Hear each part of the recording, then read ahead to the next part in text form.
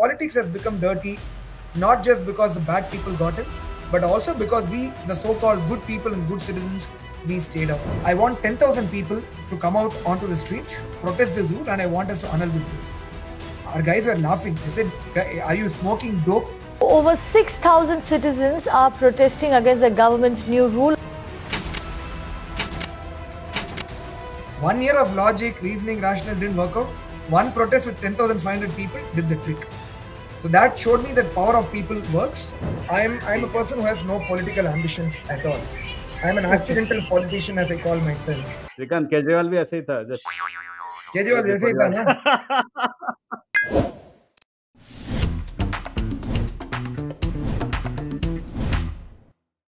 How did you reach here? How did 2000 and 2024 happen? What's your journey between those? So let's quickly break it down into two parts. The first part will be quick. The corporate career. I joined ICICI Venture from campus. And then I switched over to Ernst & Young before venturing out on my own with some of my friends in this venture called as Veda Corporate Advisors, which Mancho knows. In fact, Migs, your wife Miley also knows about Veda and me. We have interacted with her in her corporate development avatar. So I've been predominantly in the private equity, venture capital. 2000 you came to what, PwC? No, 2000 I joined ICICI Venture. ICICI Venture from campus. Mancho and I were together at ICICI Venture from campus. And that was from campus. Okay. From campus. Yeah. It was part of ICICI Group recruitment. Yeah. So I was there till 2003. Interestingly, in between, I had a stint in one of the portfolio companies. I went out and joined the portfolio company and then came back into ICICI Venture. And ultimately, I moved out of ICICI Venture in September 2003. Then so October 2003. 3 years in ICICI Venture. And then it's not exactly 2 years. You can take out 1 year in between in that portfolio company. So I've been 2 years in ICICI Venture and 1 year in that portfolio company called RelQ Software. Okay. Right. So that was that. And then 2003 October, I joined EY. So 2003 to 2005 EY, and 2005 Veda Corporate Advisors, along with my other friend Mancho knows them as well. My other partners Venkat and Vinod. So that I was doing for so many years as one of the co-founders and one of the shareholders at Veda. So overall, I think I would say very happy with the corporate life, iBanking, advising companies, mergers, acquisitions, private equity, venture capital. Some very solid relationships got built up during that time, which is holding me today in good stead. There's still people coming back to me seeking advice and all. Probably the only part around my ICICI EY to Veda is that at some point I realized that I don't want to be in the corporate world. How do you define corporate? That was ICICI corporate. Yeah, so I would say I wanted to be more in an entrepreneurial environment than in a corporate-ish kind of an environment. In a large firm, when we are doing a lot of work, you see that there's a lot of politics going on, right? Finally, there is too much of effort that's going on to claim credit, to sort of say that, hey, I'm better than so-and-so, I need to go up and I need to exercise control, influence, power, all of this. And many of them are focused on doing that and not focused on actually getting work done. But I realized that I can never play power games or politics against these people to keep moving on. So I said, and around the same time, Venkat and Vinod had actually stepped out. They were also in EY. They had stepped out. They had started Veda. They reached out to me. They said, hey, do you want to become a partner? We'll become co-founders. We'll do this together. Idea immediately appealed to me. So the same stuff, instead of doing in a corporate-ish kind of a setup, we felt that we would be able to do it much more happily and much more freely in a entrepreneurial kind of a setup. And that's one of the best decisions that I've taken. And the great thing there is you co-founded Veda. You were the employee in Veda initially. You co-founded it. No. I joined as a shareholder and a co-founder only. So for me, I didn't want to be an employee and all. They had reached out and I said, I'm happy to join if I can be classified as a co-founder and shareholder as well. They were immediately okay with it because it was about a year since they had started, and they were anyway in the early stages. They had not even closed. Probably they had closed one or two deals at that time, so it had just started. So effectively, I got co-opted in as at that time as a co-founder, and I was a 25% shareholder as well. So And of course, they had the Veda highest was like, shareholding. was it like a typical corporate finance thing, or were you trying to do something differently from the No, corporate typical finance corporate deal finance making? focused on mid-market private equity M&A.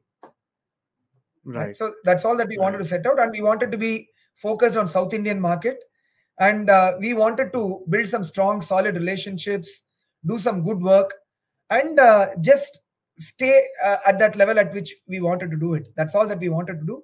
So one of the partners, he split away from us, but the other two, Venkat and I, continued carrying on. And there also, as I said, right, when Vinod came out, we had to come to an understanding on the commercial arrangements, the commercial front, right? And now when I came out, we had to enter into some kind of a commercial arrangement. In all of this, it's all extremely smooth. We never fight with each other. It doesn't get into any kind of protracted discussions or negotiations. Obviously, there'll be some to and fro a little bit here and there, but we are all completely that way, respectful of each other. And that's the beauty of this entrepreneurial setup that we've been having. I've loved that journey that I went through. But once I started BNP, I went and had a chat with Venkat, and I told him that I want to be full-time in this, and I had to step off from day to day. So he was also appreciative of that. Obviously, he didn't So like it, Srikanth, or he didn't. are you now full time BNP and not at Veda anymore at all? Yes, Veda, I'm not involved in the day-to-day operations at all. Okay, but you In hold fact, some for the last 4 equity, years. I guess, from your. Yes. That also, given that I stepped out, we sort of did a readjustment, and there are other team members who have stepped up and all of that. So we've been distributing equity to the rest of the team as well. So it's undergone a change as well. But again, as I said, all of this involved a discussion with us and the team, and we have settled on and then move on. Yeah, but holding some equity there, and just that's about it. With regard to the political journey, a completely accidental and I would say completely serendipitous. At that time, I didn't know it. It actually all started with one anonymous letter. There is this anonymous letter which entered our mailboxes, which alleged that there is corruption going on in our apartment society management. Things are in a bad shape. And then that in that anonymous letter, the person who did it, he took out my name saying, Srikanth, you are one of the initial people who set up this community. Are you happy with what's happening? Why are you not stepping up now types? तो उसमें से थोड़ा जोश आ गया. And then I said, let me then get back in and see. And then I took over as the secretary of my apartment complex, effectively taking charge. Thankfully, there was not much of corruption except for some small things that the estate manager was doing. I sort of fired him, brought in a new estate manager, set up some good systems and processes. And some of the equipment and all were actually in bad shape. So it was a good exercise. I sort of built subcommittees, groups, with each one taking charge of each of the assets in our apartment, setting that right. And that 1 year was a very productive period. And I thoroughly enjoyed it. Where the sewage treatment plant had gone kaput, we set it right. The fire safety system was pretty bad, set it right. It was a wonderful experience. And in my own apartment, my credibility got built up quite significantly with the quality of the work that happened. And I myself realized that even though I didn't know anything about any of these systems prior to that, I realized that if I apply my mind, there's no rocket science to it and you can get all of that done. But one interesting and important life-changing event that happened at that time was the Water Supply Board of Bengaluru imposed one ridiculous rule which said that people living in apartments now have to pay 300% more for water because you guys living in apartments, you are bulk consumers. So in a way, that was one big turning point that happened. So I had formed a group of apartments in my neighborhood to interact with one another. So I brought all of them together and I said, why don't we start a federation of apartment complexes to give voice and to engage with the government and authorities to at least see how best we can fight against these, really silly rules kind of a thing. That's how Bangalore Apartment Federation was born. And the first 2 years was really horrible because we couldn't even figure out what to do, where to do. And then there was some politics going on with a couple of people, which I didn't like at all. And I also took a backseat, and the federation almost died a natural death. And then around the end of 2016, the water supply board again passed another ridiculous rule where they said old apartments in Bengaluru have to now retrospectively implement sewage treatment plants, which was physically impossible. And they had their own really ridiculous logic to come back and say why they wanted us to do it. So that time, again, some people who had seen me work in that apartment federation and how I put it together, they said, can you take charge again, and we will fully support you types.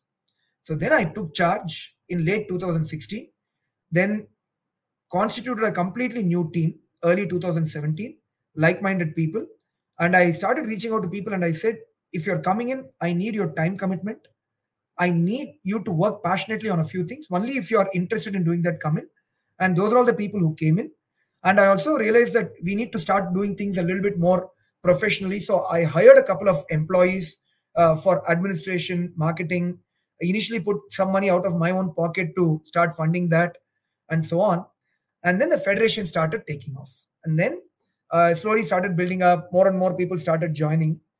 But the biggest turning point that happened was on this rule. While I was engaging with the ministers, the officials, the politicians, all of them said the same thing. Guys, you guys living in apartment complexes, you do not come out and vote. You guys are rich. You don't care about anything that's happening. So whatever rules we put, no matter how illogical, how ridiculous it is, please comply with it. Don't ask questions. Don't waste my time types. I was shocked. Until that point of time, I'd never voted in my life. And in short, they were saying, you guys are not vote banks for us, so you don't matter to us. Go take a walk. That's what they said. And that shook me out of my reverie, so to say. From then on, not only did I add more apartments and more people to the federation, I also started running campaigns to get more and more people registered on the electoral rolls to come out and vote during elections and so on. So that was one big thing that happened. That was a big change that happened in me, which was a very important change. Otherwise, I was not interested in politics at all. Then the big game-changing event that happened was on this rule when we saw no progress happening. And I actually had filed a case in the National Green Tribunal in the High Court. I used to make trips to Delhi, go morning, come back in the evening, only for the case to keep getting adjourned. And finally, when one hearing happened, the judge talked some nonsense. And at the end of the trip, I came back in September and I told my governing council team of the Bangalore Apartment Federation, guys, we have to organize a protest against this rule. I want 10,000 people to come out onto the streets, protest this rule, and I want us to annul this rule. Our guys were laughing. They said, are you smoking dope? How are we going to get 10,000 people onto the streets? I said, we will do this. Then I started reaching out to a lot of people, organized ourselves across the city. I created what are called as clusters. I created positions called as cluster presidents, got them to engage with apartment communities, built some central campaigns, gave them campaign material, asked them to reach out within their apartment complexes to build awareness around this issue. And I set a date, December 2nd, 2017, for people to come out in a protest. And 3 months of intense effort, beautiful organization structure, beautiful campaign that we ran. And on December 2nd, 2017, in 40 different locations across Bengaluru, and in every location, I'd asked the team members to come back with a count of how many people came out. I'd ask them to take photos, videos, get people to sign, etc. And the count that came on that day, finally, by afternoon when we finished the protest, was 10,500 people. So we had actually gotten 10,500 people across Bengaluru to come and congratulations, Srikanth. I can't get 10 people out to do anything. So getting 10,500 people, that's just wonderful. Yeah, even I didn't know that we could do it, but I was so obsessed about it. That's when I realized if we put our mind to it, we can actually do it. I have two quick questions for you. One, does IIM Bangalore fall under the Bangalore municipality? So when you finally become the mayor, will you be able to manage IIM Bangalore? Yes, it comes under Ward Bilekahali. Absolutely. Okay. And the second question, what's the brand recognition for IIM Bangalore? Like the fact that you're from IIM Bangalore, does that give you credibility among the masses? Absolutely. When I say BITS Pilani and IIM Bangalore, it places me on a different pedestal altogether. But BAF actually didn't have. The only thing is in BAF, when people saw me, and your BITS Pilani and IIM Bangalore credentials give you the base. After that, what you talk, how you engage, how you drive things is what defines things ultimately.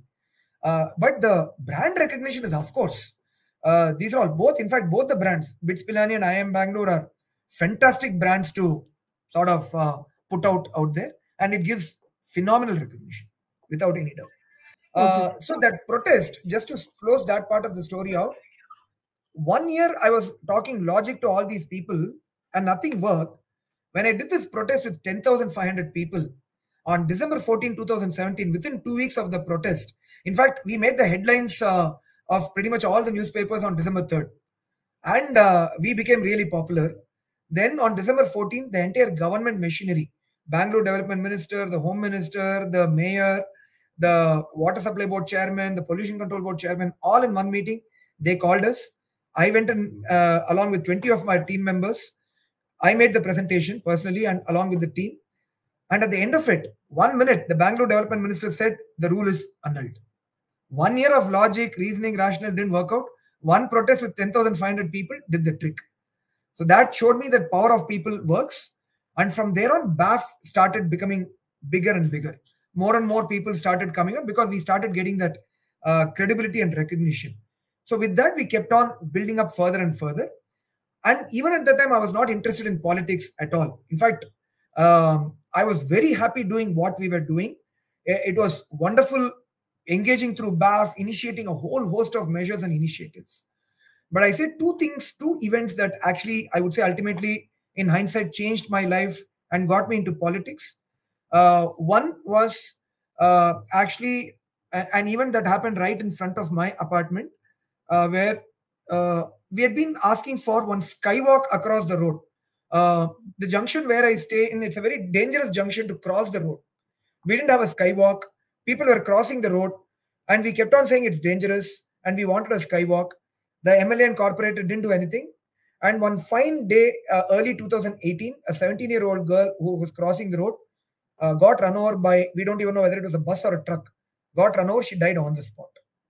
We were all livid. We were saying this was waiting to happen, and it happened. Then we went and again started the process of going to the MLA, corporator. Nothing happened.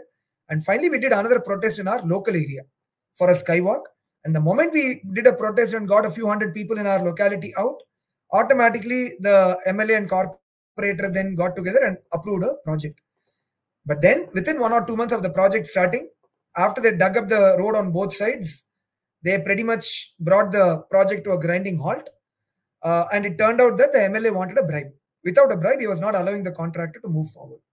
And after that, despite repeated pleas and despite continuous efforts, nothing moved.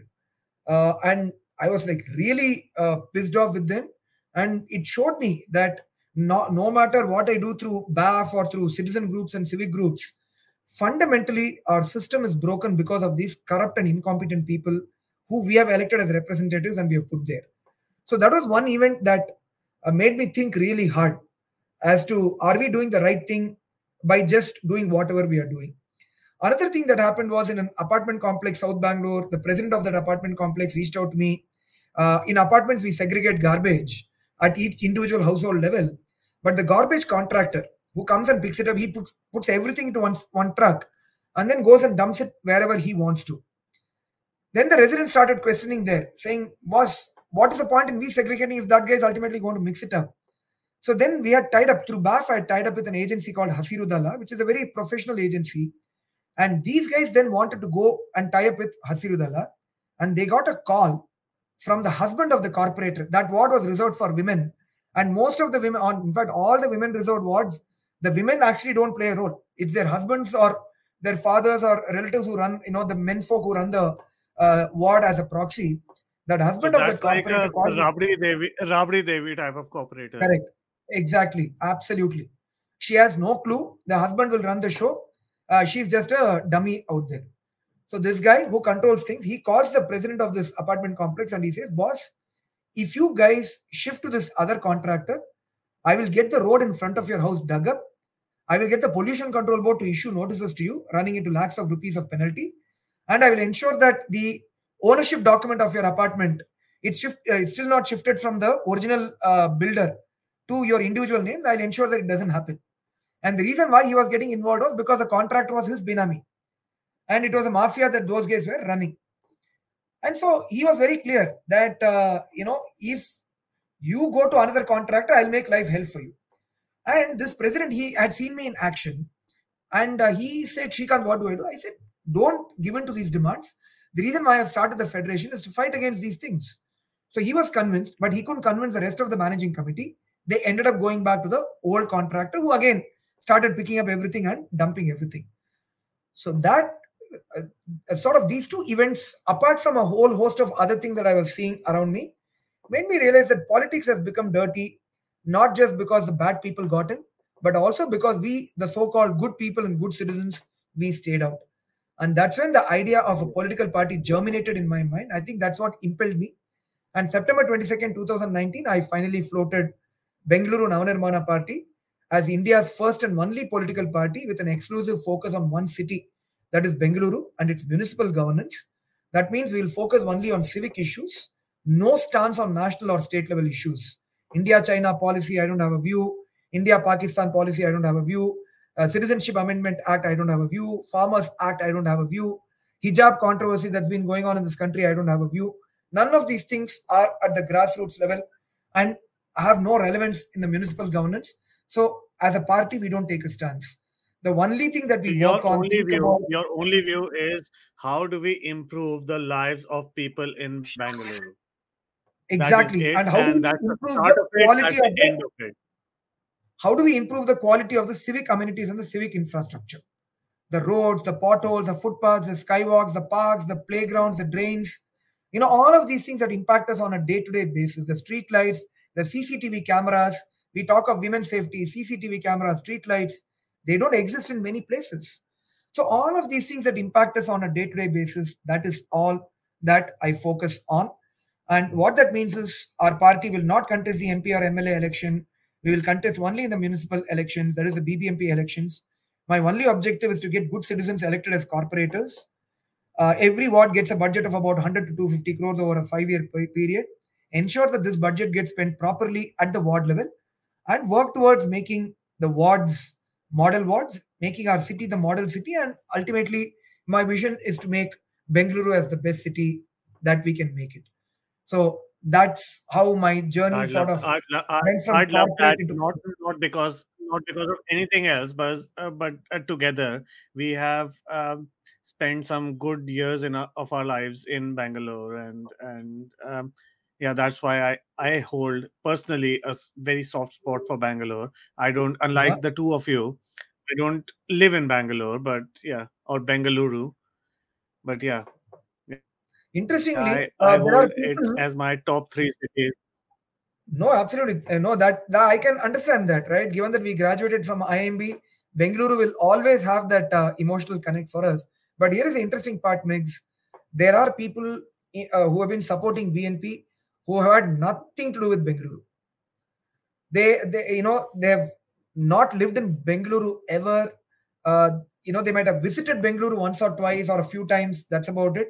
But for them, the concept of a city party that focuses on improving the civic amenities and infrastructure, some of them are supporting it with the fond hope that one day this will become a large movement and a similar movement will happen in their respective cities as well. And for me, that gives me goosebumps sometimes to see that people who don't even have that emotional connect to Bengaluru are willing to support me financially and in any other way that they can, spreading the message. They spread the message in Bengaluru to their friend circles and so on. So I find it very, very humbling, and I have those goosebumps experiences those times. So yeah, that's what keeps me driving. But yeah, it's not just the people with the emotional connect. The concept with its professionalism, with its focus, appeals to a lot of people. And I think that's what keeps democracy alive in India or wherever else in the world. It's participation of people. It's participation of people who want an improvement in some sort of public life or personal life, and that's democracy for me. Yeah. Yeah, today at 11 o'clock, I was having a conversation with a person who was going to be a potential volunteer for me. And pretty much in every meeting, the same question keeps getting asked of me. How do you ensure that BNP does not become another Aam Aadmi Party? How does Srikanth not become another Arvind Kejriwal? So it's something that I keep getting all the time. So it doesn't perturb me any longer. How do you stop that from happening? Because my reading of Kejriwal is, one, he's opportunistic. Second, he did do some ghotala, but he didn't do it for himself. He did it to gain power. Like, he did it to like invest money in literally advertising in Goa and all that. So how do you stop your party from becoming like that? So first of all, yeah, nothing has been proven. Whether it's Congress, It's all BJP, alleged, yeah. It's all obviously in the realms of conjecture that we are in. But irrespective of that, dal mein to kuch kala hai. I think everybody knows that. Sure. I think one of the biggest problems that AAP is facing is AAP's ambition and Kejriwal's ambition is sort of overtaking the principle, philosophy, and the ideology. In their hunger to grow very fast, in their hunger to become larger, it's creating too much of pressure upon themselves. And I think that's what is forcing them to do some things that, in my view, they should not be doing. And that's precisely what I want to guard myself against. And that's why I've named this party itself as Bengaluru Navanirmana Party. I have no ambitions to go beyond Bengaluru, number one. Second, in the charter document that I have registered with the Election Commission of India, I made it very clear that this party will contest only in the municipal elections in the city of Bengaluru. So I don't want to trust myself in these things. I believe that as I keep growing, as I keep getting, let's say, a fan following, and as I keep getting more and more power, I think that the mind will start wandering. And hence, I've tried to put as many safeguards. And ultimately, there's one thing that I say openly. There is nothing that you can guarantee against. And I'm saying so myself.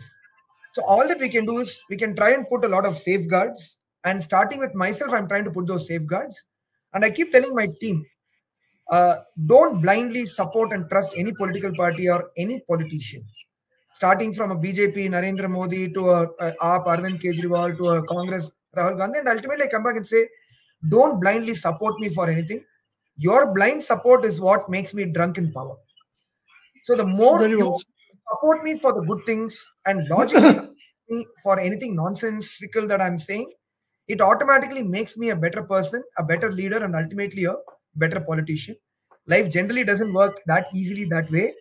But I try to keep reiterating that so that I try to prevent myself from going the way of Arvind Kejriwal or BNP going the way of Aam Aadmi Party. So, but Srikanth, one question on this thought, because there's a very important thought of how the voter is actually deciding, right?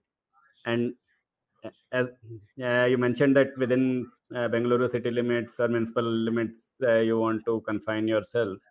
But even within the electorate in this area, what would be a population mix which you can convince to think that way? Because bulk of the voters in any constituency are not thinkers in that form. So first of all, a city like Bengaluru has a good mix of people belonging to all strata of the society. From the uber rich to the, let's say, downright slum dwellers, we have the entire mix. And depending on a few areas, there are some areas which are very, very dense in the slum population, and there are some areas which are very dense in the upper middle class kind of population too. As far as I'm concerned, and as far as BNP is concerned, we are working for everybody, all the stakeholders of the city, irrespective of the gender, caste, religion, strata. So we work for everybody. But then Viks also started off with something around vote banks. And ultimately, being in politics, you can't ignore that. For me, one of the key vote banks that I'm going after is the middle to upper middle class kind of voters. In a city like Bengaluru, you typically have two types of people when it comes to politics and elections. One, you have the middle to lower middle class kind of the strata, who typically go out and vote in large numbers. But then there is heavy competition for that vote. And there are lots of these malpractices that happen, distribution of money, goodies, freebies, etc. So that's a very complicated game to play. And that's a game that the big parties, the mainstream parties play in. The other section is the middle to upper middle class kind of the profile. There's a very big voting population in this category. The problem is many of them do not come out and vote. So my thesis is that my message, what I'm communicating, resonates a lot better with that strata. I do interact with slums. In fact, there's a slum right next door, which is about 200 meters away from my home. The only person and the only party which has worked with them and supported them in a lot of initiatives over the last 4 years is me and BNP. But then I don't know what will happen during the election time, because there will be all these politicians coming there distributing money and goodies, and we don't know ultimately where they will vote.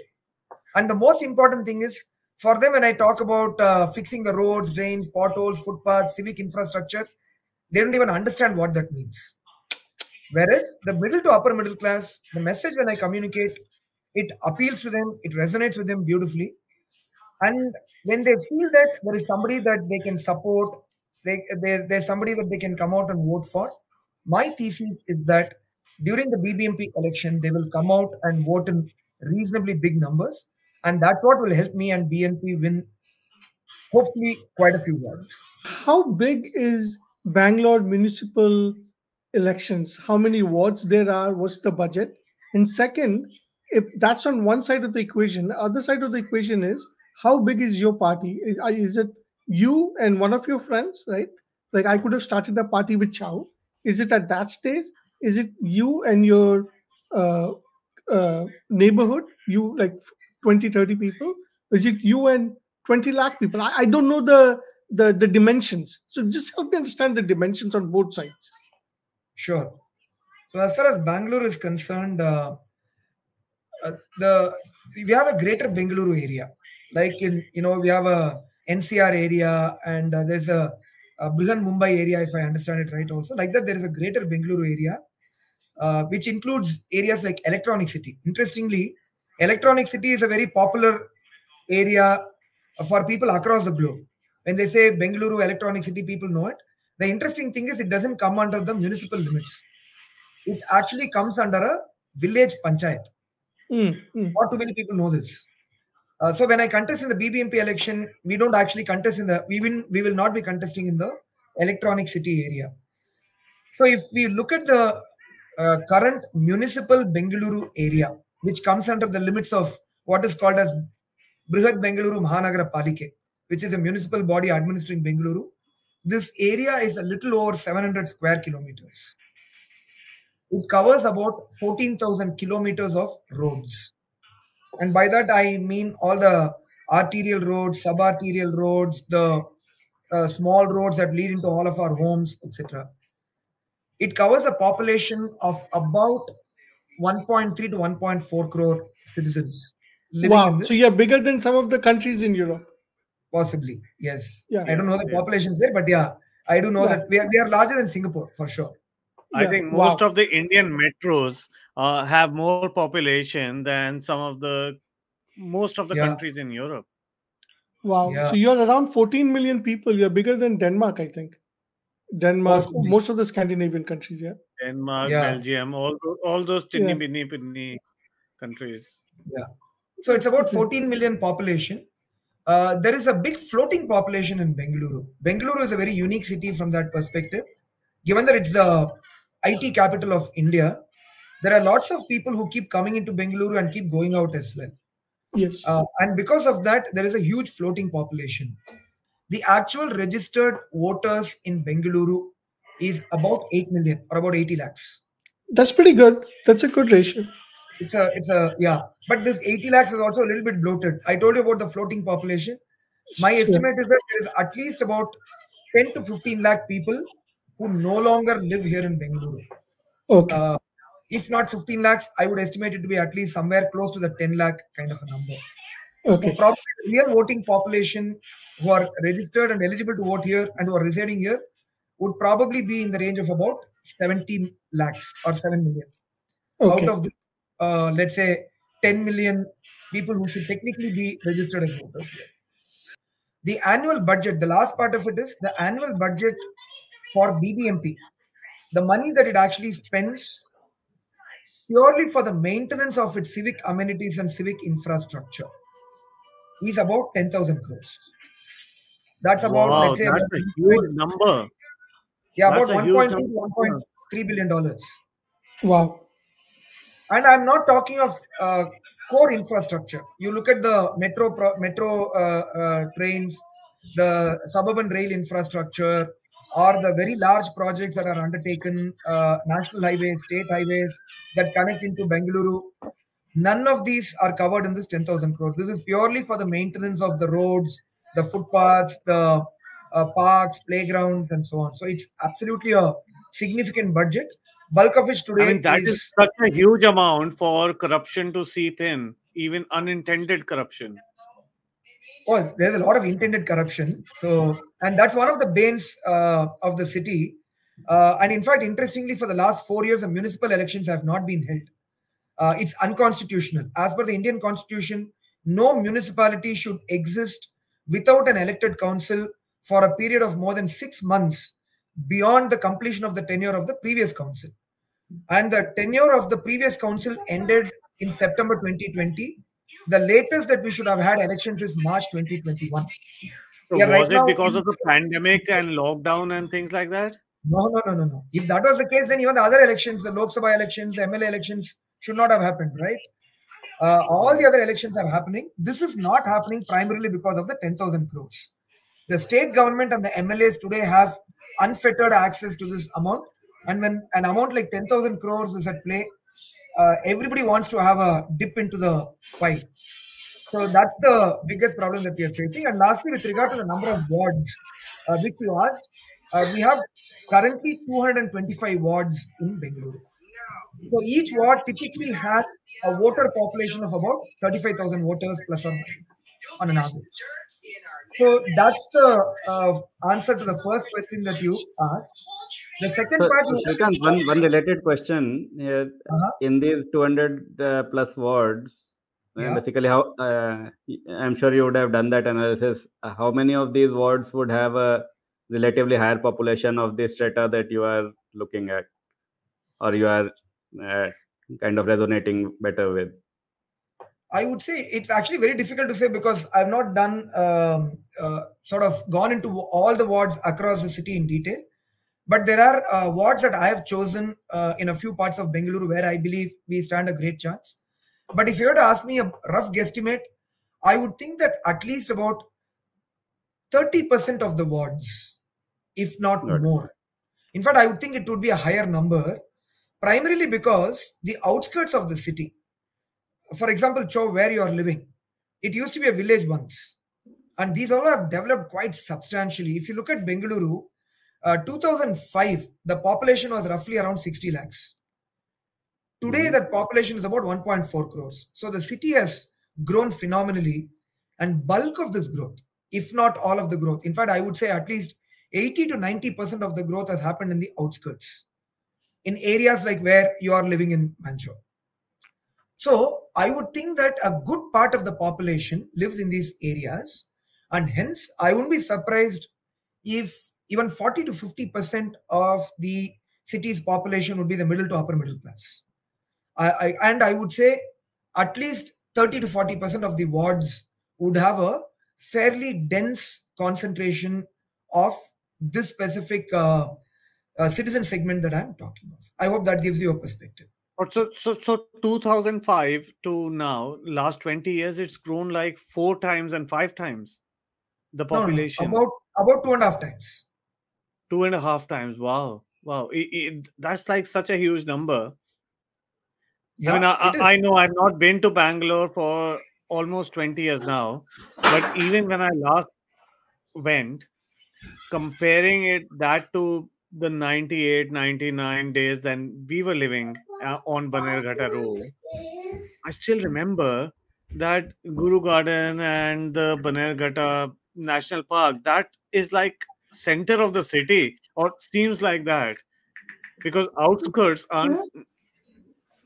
It's not exactly the center of the city, but if you come back here now, Mancho, Migs, you won't be able to recognize that part of the city that we studied in at all. The place has just changed quite dramatically, and that's one of the biggest reasons for the mess that we are in. The city grew by leaps and bounds over the last 20 years. Unplanned growth, right? There was complete lack of planning, complete lack of competence in determining how the growth needs to happen. And together with corruption, incompetence, and inefficiency, has led to the mess that we are currently in, and that has led to the formation of Bengaluru Navanirman. So, Srikanth, I get one side of the equation, which is Bangalore, the size of the Bangalore municipality, and the size is much bigger than I imagined. So, thank you for bringing me up to speed. What's this? Give me the other side of the equation. Where is BNP today? I'm the founder of a federation called as Bangalore Apartment Federation. It's effectively a federation of apartment complexes and villa communities across Bangalore. And given that I am the founder of the federation and I did some lot of work and a lot of good work, hopefully, I earned my credibility through that. So a lot of the people there saw my work, and a lot of them are supporters. And one of the logical starting points for BNP is through these apartment complexes. So I would like to believe that today BNP enjoys the support of at least a few lakh people. And automatically, where there is such a concentration or a density, automatically I and BNP would have a reasonably good support base. Having said that, even assuming that BNP is, let's say, supported by about 10 lakh people for now, if you look at it in the context of the overall population of Bengaluru, I still have a long way to go. So that's where right now I'm not spreading myself thin. I'm focusing on a few areas where we have a good chance. I'm still waiting for the first BBMP election to happen. When it happens, I intend to contest really hard in about 40 to 50 wards. And I'm sort of kicking off something called as BNP Mission 25. I want to win 25 out of the overall 225 wards.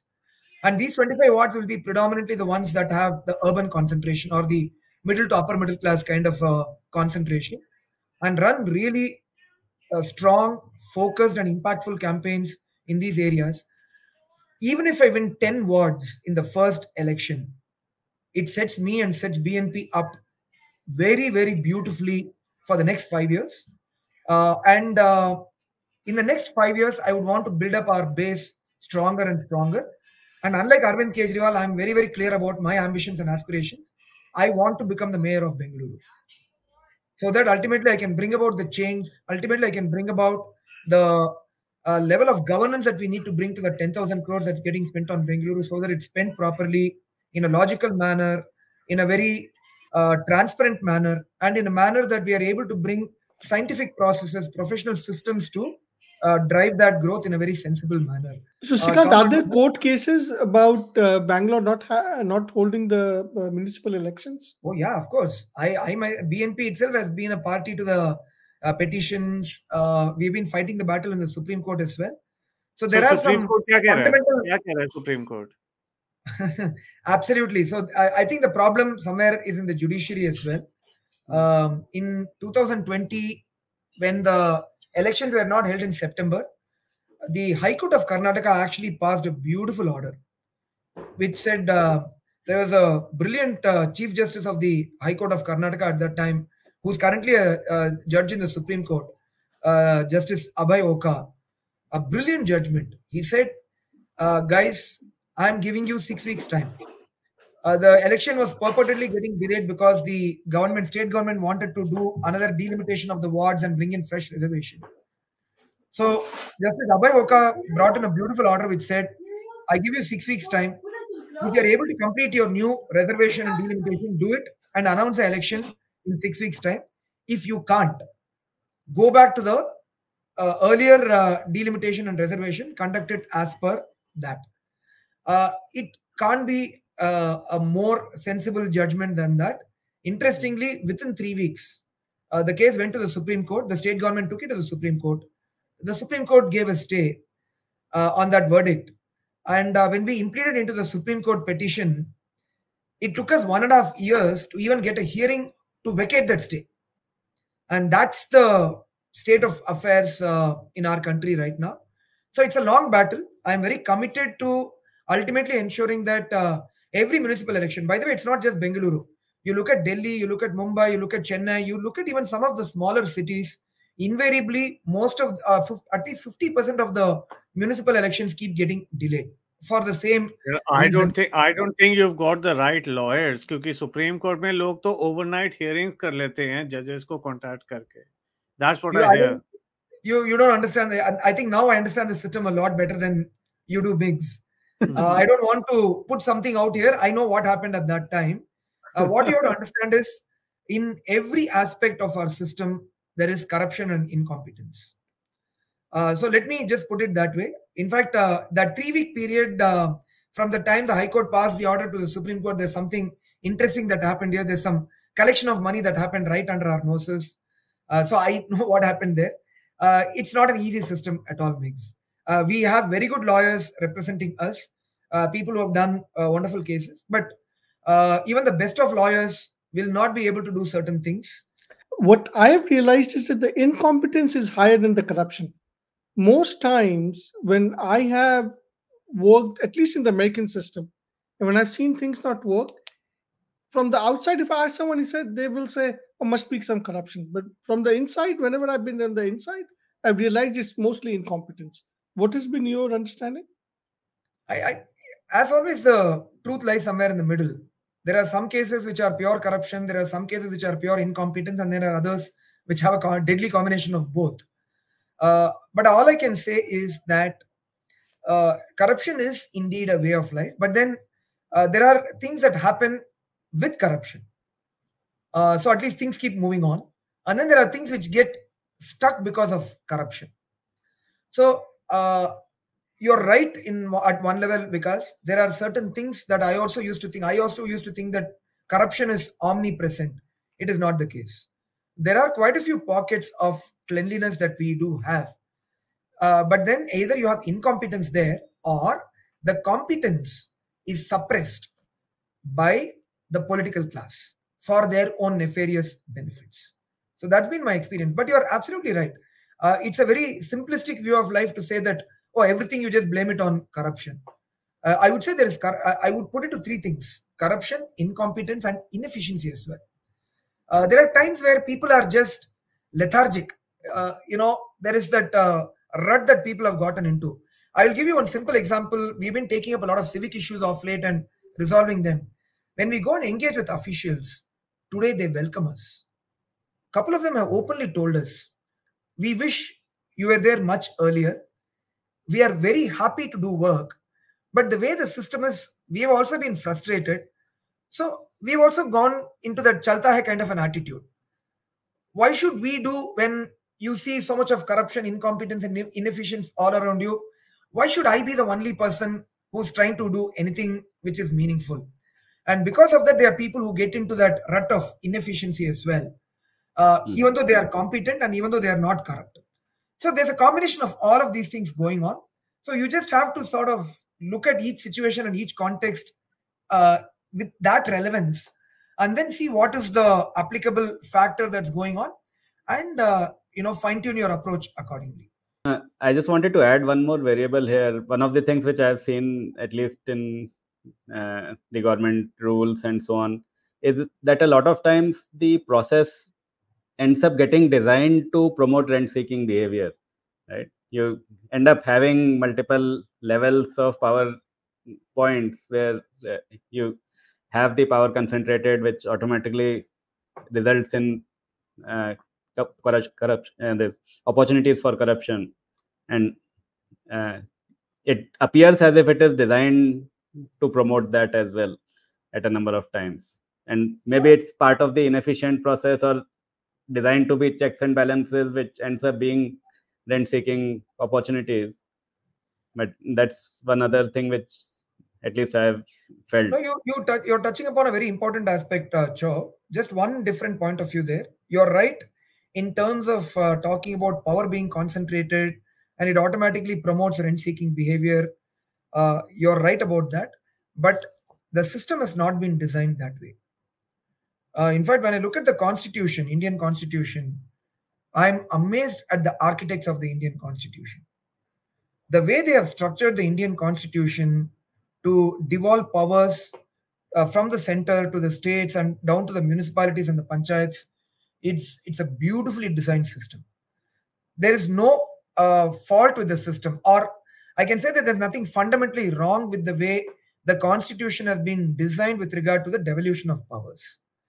The problem is the people who are running it, they have tried to convolute the whole thing to suit their nefarious needs and purposes.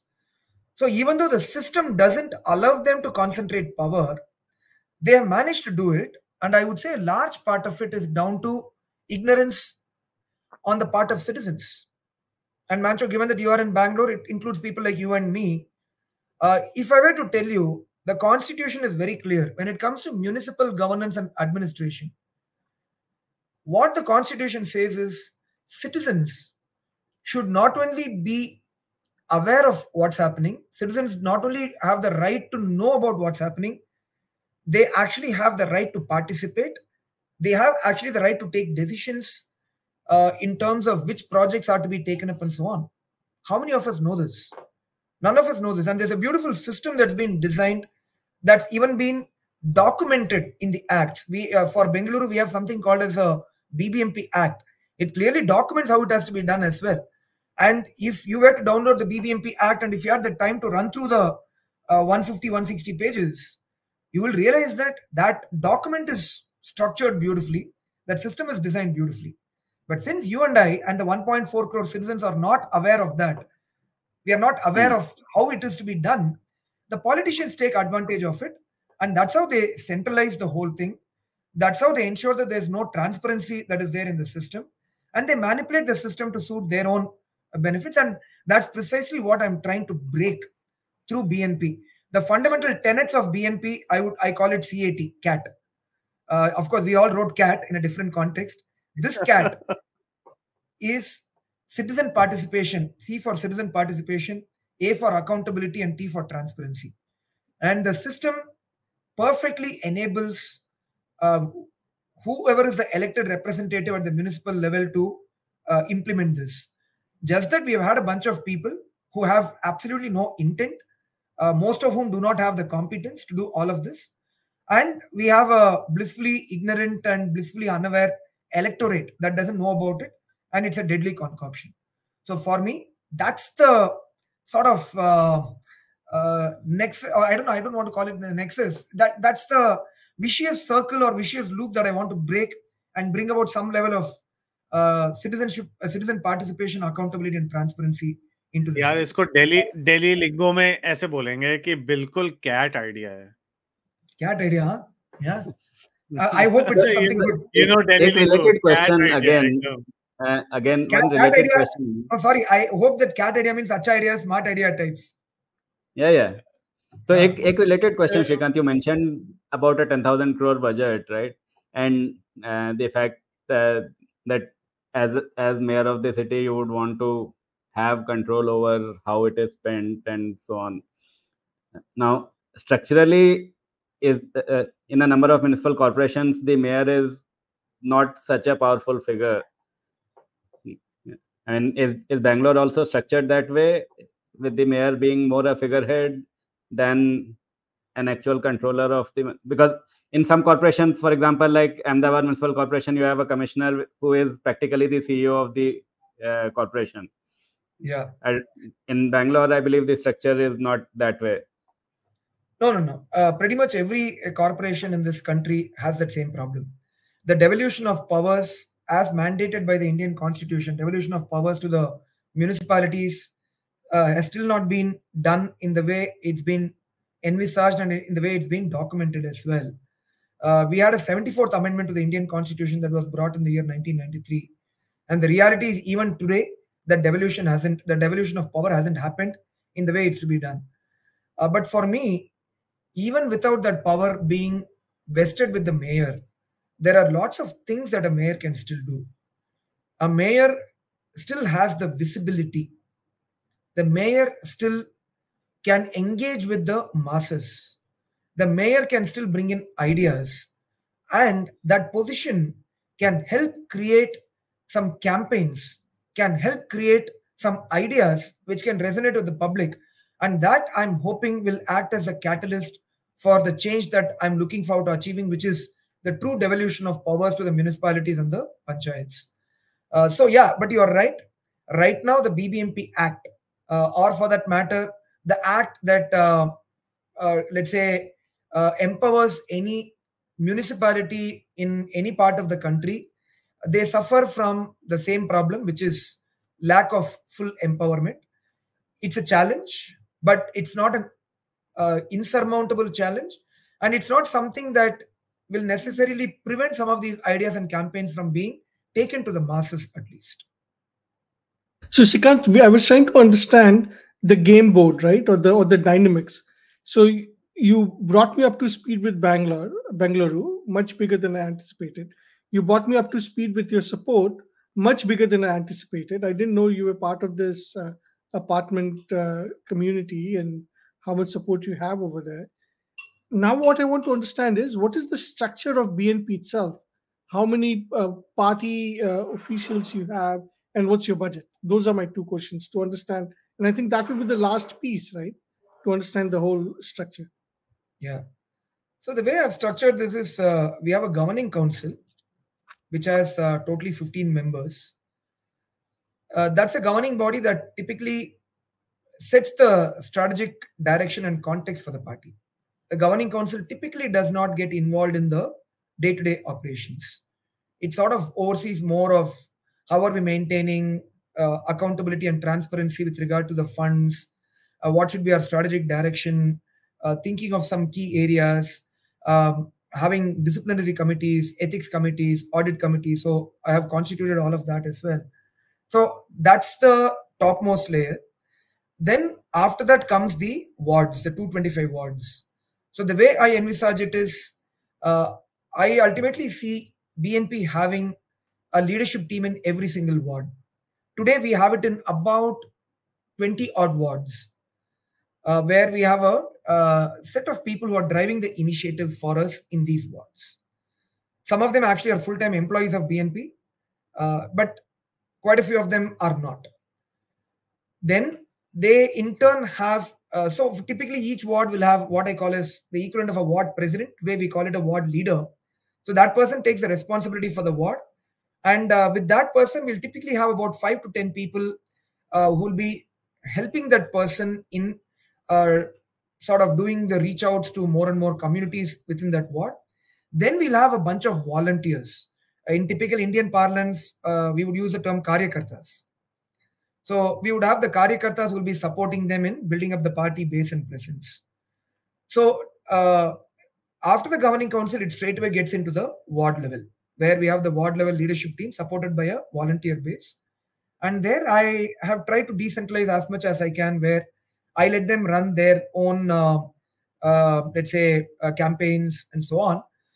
Since many of them are new to politics, many of them don't know how to do. So we have created a lot of central campaigns, and they make use of that and drive that in their respective wards. And the system that I've built in is ultimately even the decision on who will contest as a corporator from BNP for a particular ward. I want the team from that ward to actually decide. So there won't be a central leadership team sitting and doling out tickets and seats to different people. I want this to be a decentralized and a reasonably democratic setup at the ward level, where the wards are sufficiently empowered to take decisions for themselves. And on an exceptional basis, where the leadership team needs to get involved, or we need to intervene in case of any conflicts, I would rather get involved on an exceptional basis. For that, I also defined a framework on what we can be doing, what we cannot be doing. That's the other thing that the governing council does. We set the boundary conditions, what all we can do, what all we can't do, so on and so forth. And we give a clear mandate or a clear direction to all the teams that you should stay within this framework. Within this framework, whatever you want to do, you're free to do that. Ultimately, let's go out and build the base for the party is the mandate given. So 2 questions. Are there people on the governing council that I might know? And the second question, how many employees do you have and what's your budget? Yeah, you asked that. So governing council, unlikely that you will know any of these people. I didn't want celebrities in my governing council. The governing council has not even the Mukhya of our batch. I don't want this to make it more like dynastic politics. So yeah. So the governing council typically has people who have been strongly working in the grassroots, or they've been working on issues that truly impact at the grassroots level. So, for example, there is a lady called Chitra Lancelot. She's part of the governing council. She runs a lot of programs for slums empowerment. Through her, we have actually built a few campaigns for running health and education programs in quite a few slums. There's a lady called Dr. Bansi.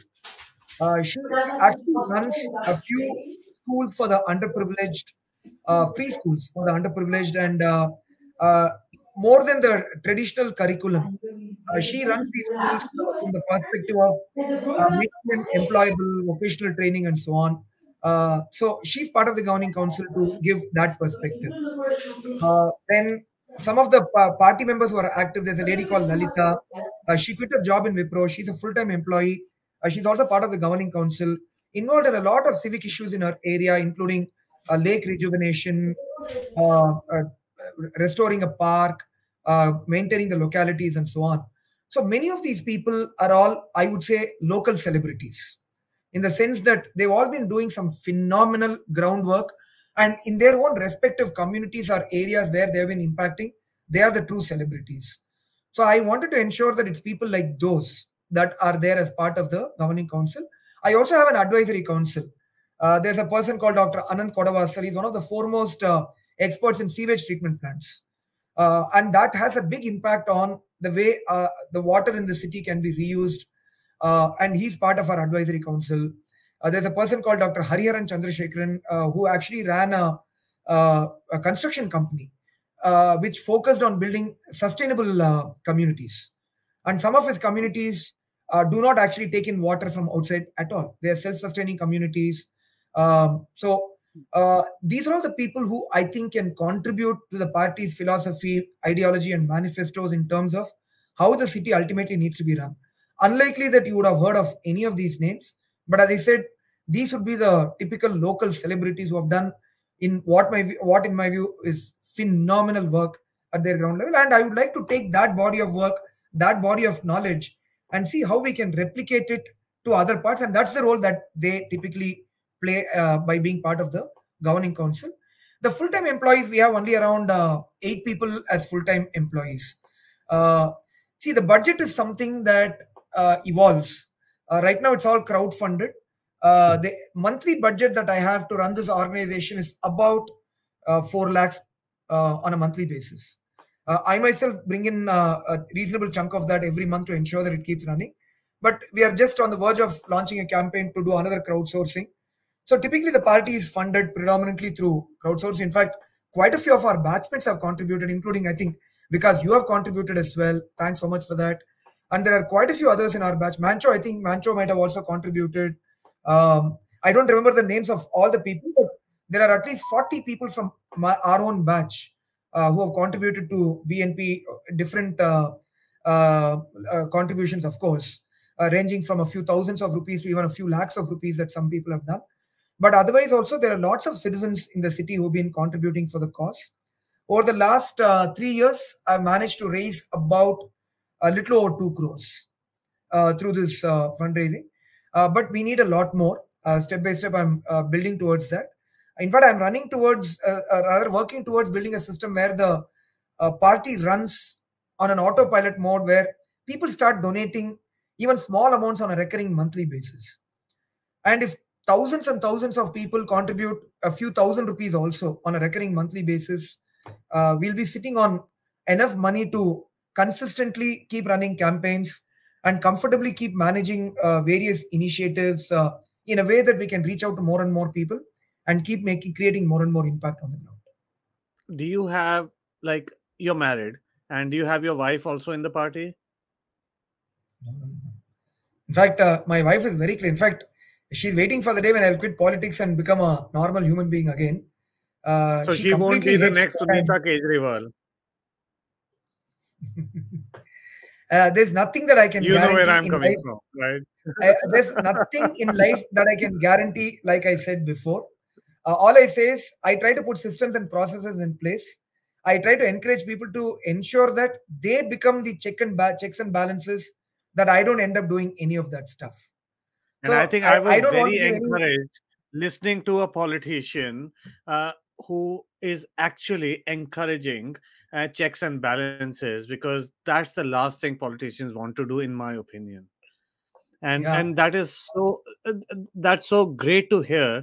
And I'm probably biased because you're from the IIMs and my batchmate, but even if you weren't, that encourages me to start believing in politicians. Yeah. No, Migs, as I said, when it comes to politics, I don't want to trust myself. I keep telling this openly to my team members. Don't blindly trust me. Tomorrow, if some party comes and places 100 crores, 200 crores, 500 crores in front of me, I don't know how my mind will behave at that point of time. So why would you want to blindly trust me? Why would I want to trust myself? And the best way to prevent myself from going that path and going the path of some of the others is encouraging people to keep the check and balance on me and on the system. And I trying to put systems and processes in place that will prevent me from doing any of this hanky-panky in the future. So that's all that I can keep doing. Beyond that, I don't want to make any promises which I have no clue whether I'll be able to keep up or not. I believe that I'm incorruptible, but then I don't want to trust myself on that. So let's build systems which ensures that tomorrow, in the remote chance that I get tempted by something else, the system that I myself have built, the processes that I myself have put in place, ensures that I don't go that path. And in all of this, we can only do it on a best efforts basis. So that's all that I can say. Last thing that I want. What's the salary of the mayor of Bangalore? Oh, those are all honorary positions, because that's the other thing. Ultimately, we need to bring some systemic changes. Absolutely. The corporators and the mayor need to be paid a fairly good sum of money, and that should become a full-time job for them. Today, it's not a full-time job. It's a more an honorary thing. The amount is a pittance. So there are all these distractions that keep coming in. So that's something that we have to change, but that's something that has to structurally change, and it can't change overnight. It needs, and it's not easy to change because it needs legislation change at the state level, and it involves too much of politics. So I'm trying to overcome that system by another interesting thing that I'm planning to do. That's why I have full-time employees in BNP.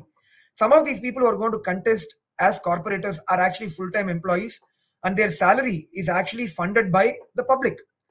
And I encourage more and more residents from their ward to contribute to their salary.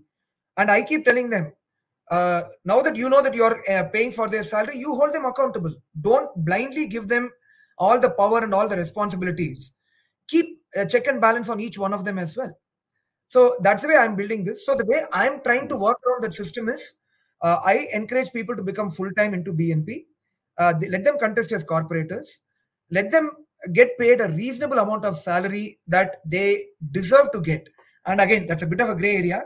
For one person, it might be a low amount. For another person, it might be a high amount. But at least something reasonable for them to run a decent life, and let it be funded by citizens, and the same citizens to whom they have to be accountable for. And I think that will nice. So who is a corporate? A corporate is the guy who runs a ward? Yes.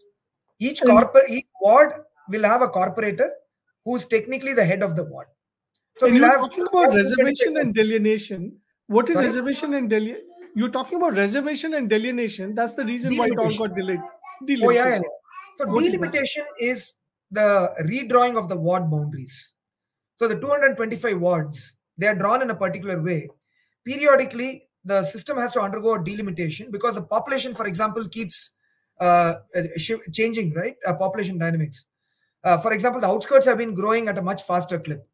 So you need to do a delimitation to ensure that the population, the road length, the area of the wards are evenly spread across the wards. So periodically there's a delimitation. Delimitation is nothing but redrawing of the ward boundaries.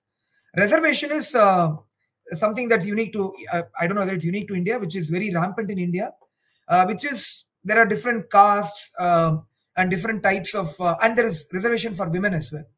So each ward might have to be reserved for women. There are multiple wards. 50% of the wards are reserved for women. About 33% of the wards are reserved for other backward castes. About 13% of the wards have to be reserved for scheduled castes, scheduled tribes, so on and so forth. So the elected representative of that ward has to be a woman. Correct. So the only people contesting election in that ward would be the woman. Correct. So help me understand one more thing. Sitting far away, it almost seems to me that most municipalities of our metros are controlled by the state government in part. Would that be a correct assessment? It's actually not. What happens is, as per the Constitution and as per the BBMP Act, the municipality is sufficiently empowered. That's not the problem. There are only two areas where the state government gets involved. Is one, the budget that is approved by the council has to go for a ratification by the state government. But it's a ratification. The state government does not decide how the budget is to be done for the municipality. Second, just like the central government has the power to dissolve the state government has the power to dissolve a municipality if it finds that the affairs of the municipality are not administered properly. But it's a tricky area. A central government cannot just randomly go around dismissing state governments and imposing president's rule. Similarly, a state government cannot randomly go across and dissolving municipalities. So these are there, but they don't have an impact on the day-to-day. The way the state governments, or more importantly, the state level elected representatives drive all of this and exercise control is in a very different way. Typically, the corporators, the ticket is given to them. That is the, let's say, the ticket to contest a particular ward from each of these parties. That is typically, that power is given to the MLAs in each of these parties. So the MLAs typically give the tickets to these corporators, and subsequently, whoever gets elected as a corporator, these MLAs exercise the influence on them. And the understanding right upfront is that you cannot take any decisions without first checking with me. And that's how they exercise control. But if you have an independent corporator or a corporator from a party like BNP, the person doesn't have to listen to the MLA, doesn't have to listen to the MP, doesn't have to be controlled by the state government in any way whatsoever. So that delineation is clearly there. So I can understand that the High Court passed a good judgment, the Supreme Court ordered a stay, and I've been involved in the court system, and sometimes stays are given because I just had a cup of tea, I don't want to look at it, I'll just give a stay. And then once you get a stay, it took 1.5 years for it to get heard. But then, okay, but how do you explain the other 2.5 years of delay? So when the Supreme Court finally heard it, what happened then? We should have a separate session on that, right? Since I've run a case, there are so many technicalities that keep getting brought about. See, in India, there are cases that have been running for 50 plus years. Now, if you ask me, how do you explain cases running for 50 plus years? There is no logical explanation to that. There are lots of technicalities that people keep bringing in. And I don't think I'm sufficiently qualified to explain the technical nuances as to how these people keep delaying this. But the lawyers in our country, there are quite a few of them who are sufficiently qualified. If they want to keep dragging a case on for years and years together by bringing in technicalities, there's a bunch of them who are very well equipped to do that. So it's using those technicalities that they've been consistently pushing it again and again. But is it technicalities about, this day I'm sick, the other day my wife is sick, the lawyers are doing this to get more and more dates? Or is there something structural that allows them to keep delaying this? Both. One is you can keep adjourning, and the second is technicalities relating to the delimitation and reservation.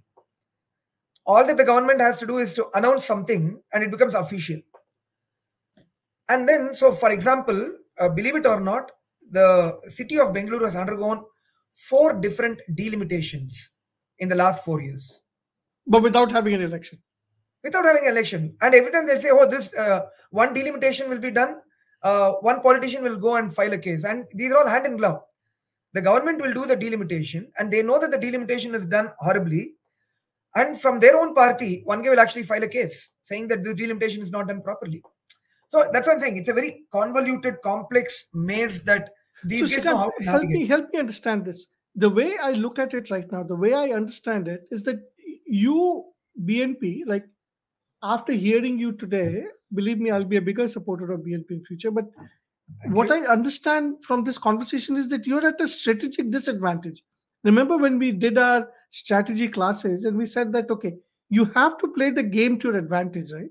You're at a strategic disadvantage. The guy who has a legislative assembly, he's at a bigger strategic, like he can derail your plans. He can do delimitation, get a case filed. He has an advantage if there's no election happening. So if there's no election happening, the old ward people are continuing. No, state government. The reason why it's not happening is right now it's under the administration of the state government. So today the MLAs don't have to influence any corporator. The MLAs have direct access to that 10,000 crores. Okay. That is why they keep delaying it. But how do you overcome this strategic disadvantage you're in? Because you're literally fighting against a Goliath, right? You're the David, he's the Goliath. So where is your slingshot? But the reality also is that there are 250 municipalities where elections have been postponed at various points of time. Ultimately, the elections happen. So beyond a period of 5 years, somewhere the courts ultimately will intervene again. So that confidence I have. So there's no But there's another strategic disadvantage, right? There's a name recognition. If I'm already voting for someone for my parliament or for my legislative assembly, I already have name recognition, I have symbol recognition. You don't there's a strategic disadvantage. Like people have limited attention span, right? You are absolutely right, because we have a strategic disadvantage on multiple counts. I can't even begin to explain the number of areas where I have a strategic disadvantage. But for me, there is nothing that I can do to level the playing field. Forget about bringing it to my advantage.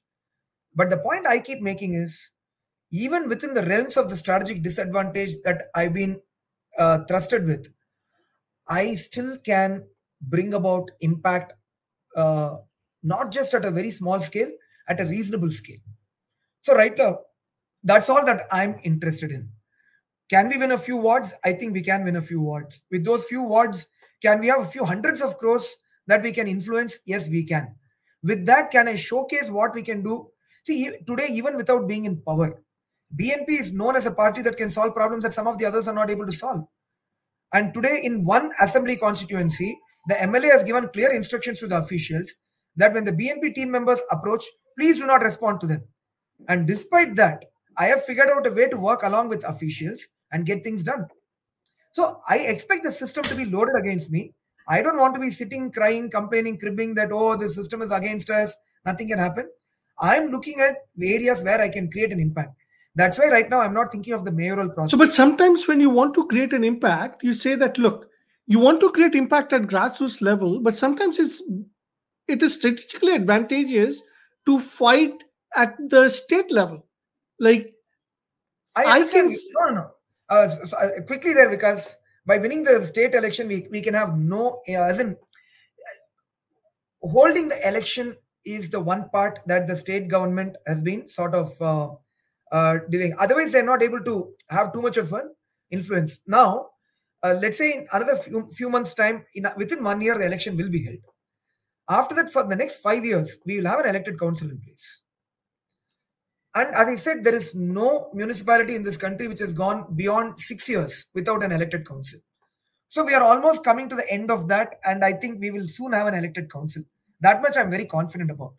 So right now I'm preparing myself for what the 5 years beyond that will hold in store. And then I've already prepared the ground for saying how I will ensure that the next elections do not get delayed, and I can play a political game there. Instead of playing a game in the courts and the judiciary, I can actually play a political game by actually making people aware. You will never see a legislative assembly election or a parliament election getting delayed. Technically, if the governments want to do it, they can do it, but they will not do it because it will be political harakiri for them. Because the citizens will start voting against these people because they know that they are violating democratic principles. Municipal government people are not aware. So gradually, I'm bringing that awareness. And over the next 5 to 6 years, when more and more people are aware, I will run campaigns to tell people that guys, this state government is acting against your interest, and if they know that it's going to impact their electoral prospects in some election, they will slowly start falling in line. So that's the principle. What's the dynamics of our state election in Karnataka? Like, who is the dominant party? Who's the current party in power? Can you help me just understand that dynamics? See, in fact, this postponement of this BBMP election has been done equally by both BJP and Congress. Congress came into power exactly a year back, and they have also postponed it now. Prior to that, BJP was in power. They have also been postponing it. In Karnataka, it's a very unique situation where it usually vacillates between BJP and Congress, and with JDS, the third party, sort of acting as a kingmaker and sometimes a king himself, so on and so forth. Those dynamics are very complicated again, because it will take a full session for us to even start going through all of that. And I think that has no bearing on the municipal administration or the municipal election. So I think we can stay away from that, at least for this conversation. Very interesting. So one last question from my side on this political part, Srikanth. So you mentioned that you want to stay in the municipal corporation election arena, but Bangalore as a city, again, as Viks was saying, has a number of seats within the state legislature and so on. So is that not a segment that you are also looking at contesting the state legislature elections from the city? It won't have any impact on the municipal governance or the municipal administration part of it. No, but for example, like now the elections are delayed for municipal corporation, the MLA has control over the funds in the area. So similar, that situation would still apply, right? Possible. But the counter to that is, I would say ultimately, I want to ensure that the elections are no longer delayed once we get into the corporation to some extent. I would rather fight that battle than try to get, as I said, see, one of the reasons why I want to stay away from that is MLA and MP level is all policy making. But more importantly, right now, two things. I don't want to lose our focus. I want to play a very focused game. It's a big problem to solve. If I start getting diverted with all of that, I won't be able to focus sufficiently on this. Second, the ambition part of it. It's a slippery slope. As you start aspiring for more things, who knows, at some point, some of us might be contesting for MLA, MP. I really don't know. Right? But, as a party, if we start getting into it, it's a slippery slope. That's what is leading to the downfall of Aam Aadmi Party. I don't want to go on that slope at all. How many MLA seats does Bangalore have? Bangalore 28 MLA seats. Yes. So, in fact, that is actually low. There is another delimitation of the assembly constituencies that's going to come up in the next few years. By the time the next assembly election happens, I would think that Bengaluru would have anywhere between 40 and 50 assembly constituencies. So it's almost 1:5. Because the answer to your questions, it's typically 1:7 or 8. Typically about 7. And how many members of parliament does Bengaluru elect? Right now it's 3. But that again, after the delimitation that might happen for the parliamentary constituencies, it might become 4 or 5. So Srikanth, I remember you from IIM Bangalore. Okay, you're one of the most humble guys in our batch. Like, there were some guys who showed off, and there were some guys who were just humble. And I remember you as the humble guy of our batch. And that is the same personality that you're bringing to BNP. कि नहीं यार मेरे को नहीं बनना बड़ा, मेरे को grassroots पे difference करना है. I don't want to be the big guy in the room. And that's the same personality I know of Srikanth. But see, I am not convinced that it is the right strategy. For me, what Chow is saying is the right strategy, that you fight for your MLA seats in Bengaluru, you fight for the MP seats in Bengaluru, because at the end of the day, I'll have this one fundamental theory that the human mind, I can't hold more than 3 symbols in my head.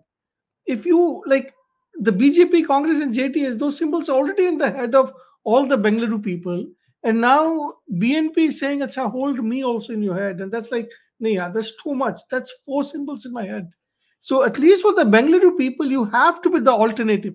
You have to be the clean alternative. And then if you have 10% of MLA seats and 10% of MP seats, and I know that goes against your personality, but then you become the kingmaker. And then you can bring out bigger local changes. And that's what my strategic thinking tells me. A quick answer to that, I can straight away talk about it also.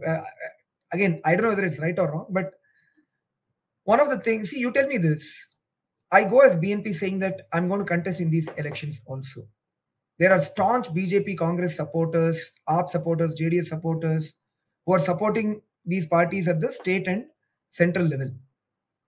If I am going to start contesting at their level, then, in fact, one of the things that actually is endearing BNP to people is the fact that we are focused only on the city.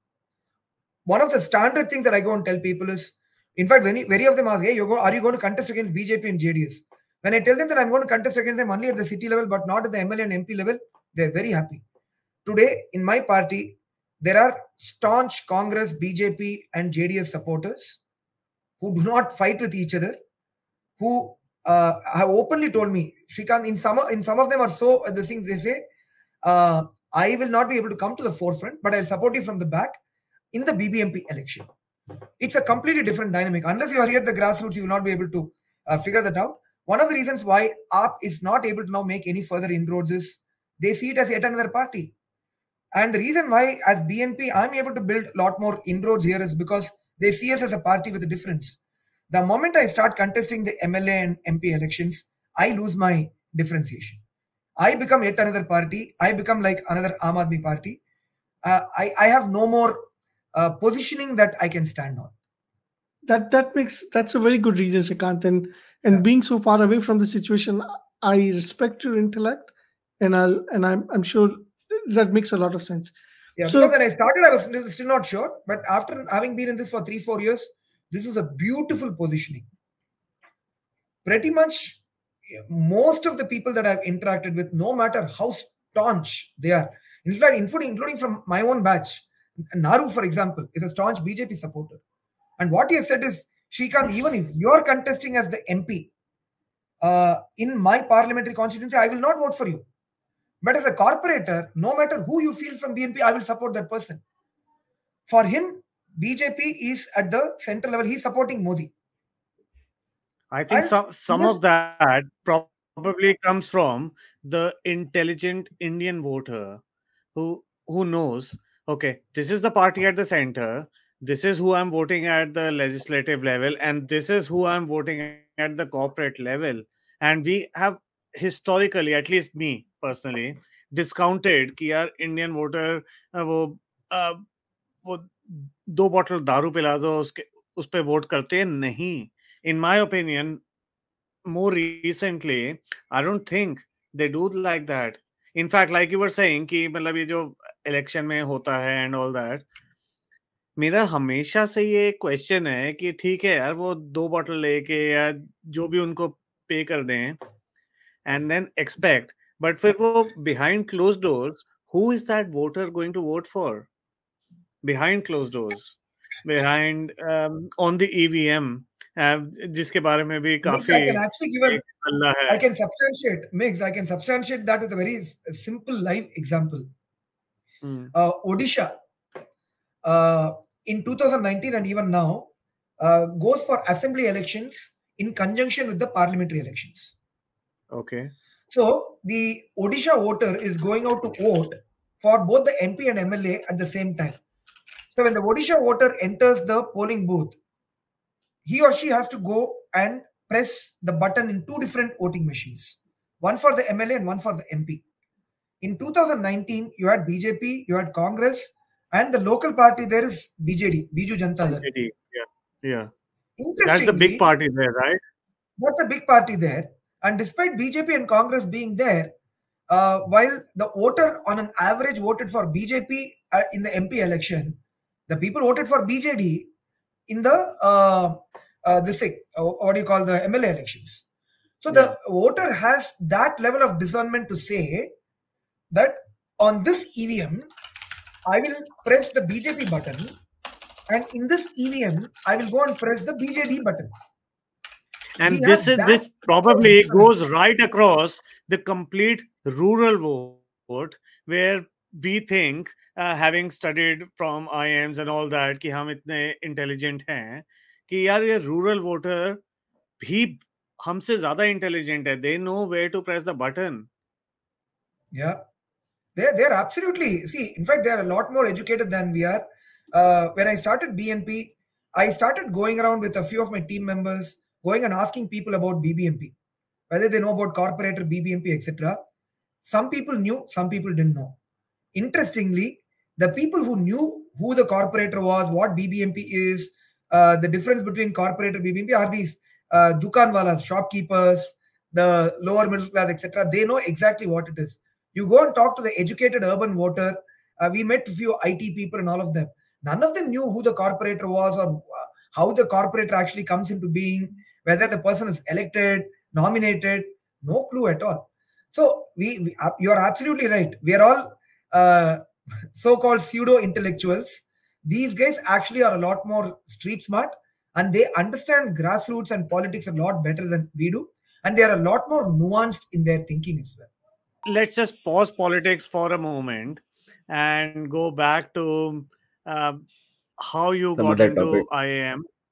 Yeah. How you got into IIM and what your career journey on the last 25 years. Getting into IIMB it's a very simple thing.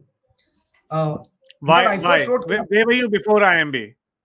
That's what. So I did my B mechanical from BITS Pilani. I actually didn't even know about IIMs, MBA, CAT, etc. till my third year in college. Then I didn't want to go abroad. I was very clear about that. Even though I wrote GRE, I didn't apply to any of the colleges. So then this thing around CAT was going on. So I thought I'll also write CAT. I didn't get through at that time. Was it because you had batchmates writing CAT? Yes, that's all. I had no clue as to what one does in an MBA and all. So I just wrote CAT, but at least it gave me some understanding. There's something called as finance, there's something called as marketing. You just got that preliminary perspective. And then I wrote CAT, didn't get through and all. So I went and joined Tata Motors, what was called Telco in Lucknow at that time. And at that time, I was very clear that iske aage mujhe padna nahi hai. Right? I'll just get into a job, I'll keep working on a job and I'll just settle down types. But after working there for a year, I realized, boss, I can't continue doing this. Shop floor, materials management, procurement, and then I said, kuch to karna hai. I didn't know what to do. And then thought again came. Best way to sort of move out of this is to probably write CAT again. And at that time, I became a little bit more desperate. Yaar, agar CAT nahi mila, to ye continue karna padega. So that's not an option. Shop floor. So, shop floor. Shop floor mein. So then I put G-Jan into CAT in that attempt. I pretty much got a call from all the 4 IIMs. Then in the interviews, I couldn't make it to IIM A, but IIM B, C or L sab mil gaya. So IIM Bangalore closer to my home from Chennai. Even though people are saying you should join IIM Calcutta, I said, boss, IIM Bangalore, if required, I can go down to Chennai on a weekend and all. So that was a decision that drove me to IIM Bangalore, honestly. So I would say joining MBA was not any strategic move or any long-term plan move or anything of that sort.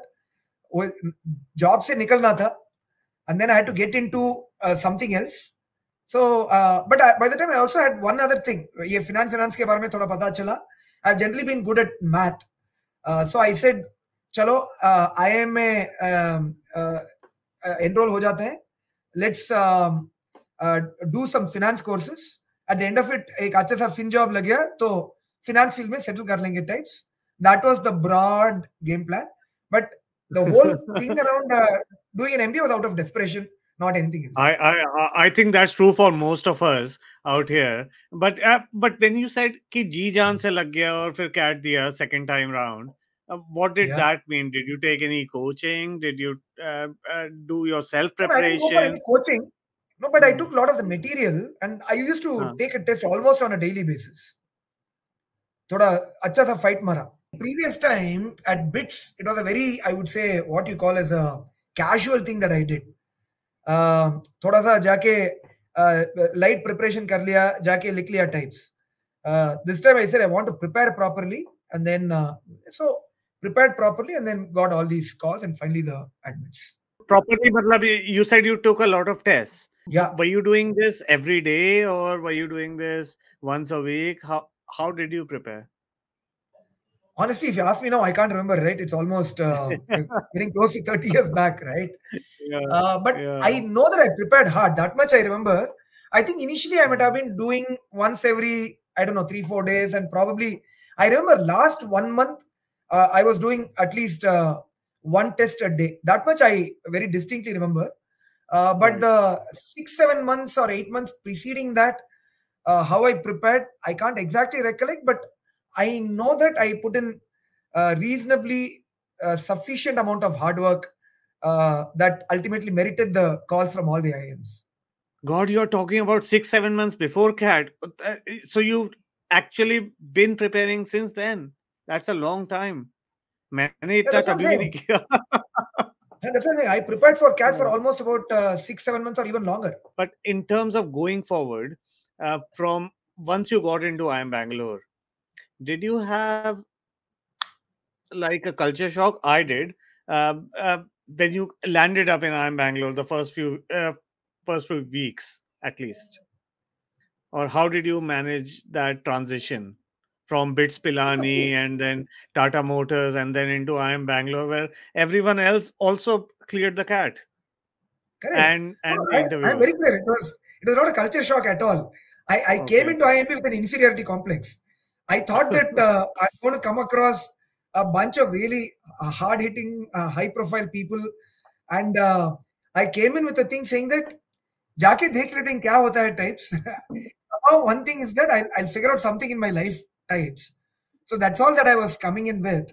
So when I came in, it was intimidating without any doubt. You look at people, I felt that everybody else was more confident than I was. So वो थोड़ा inferiority complex, diffidence वो सब था.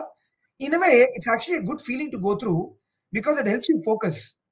थोड़ा I remember the first 1 month I really sort of applied my mind into all the courses.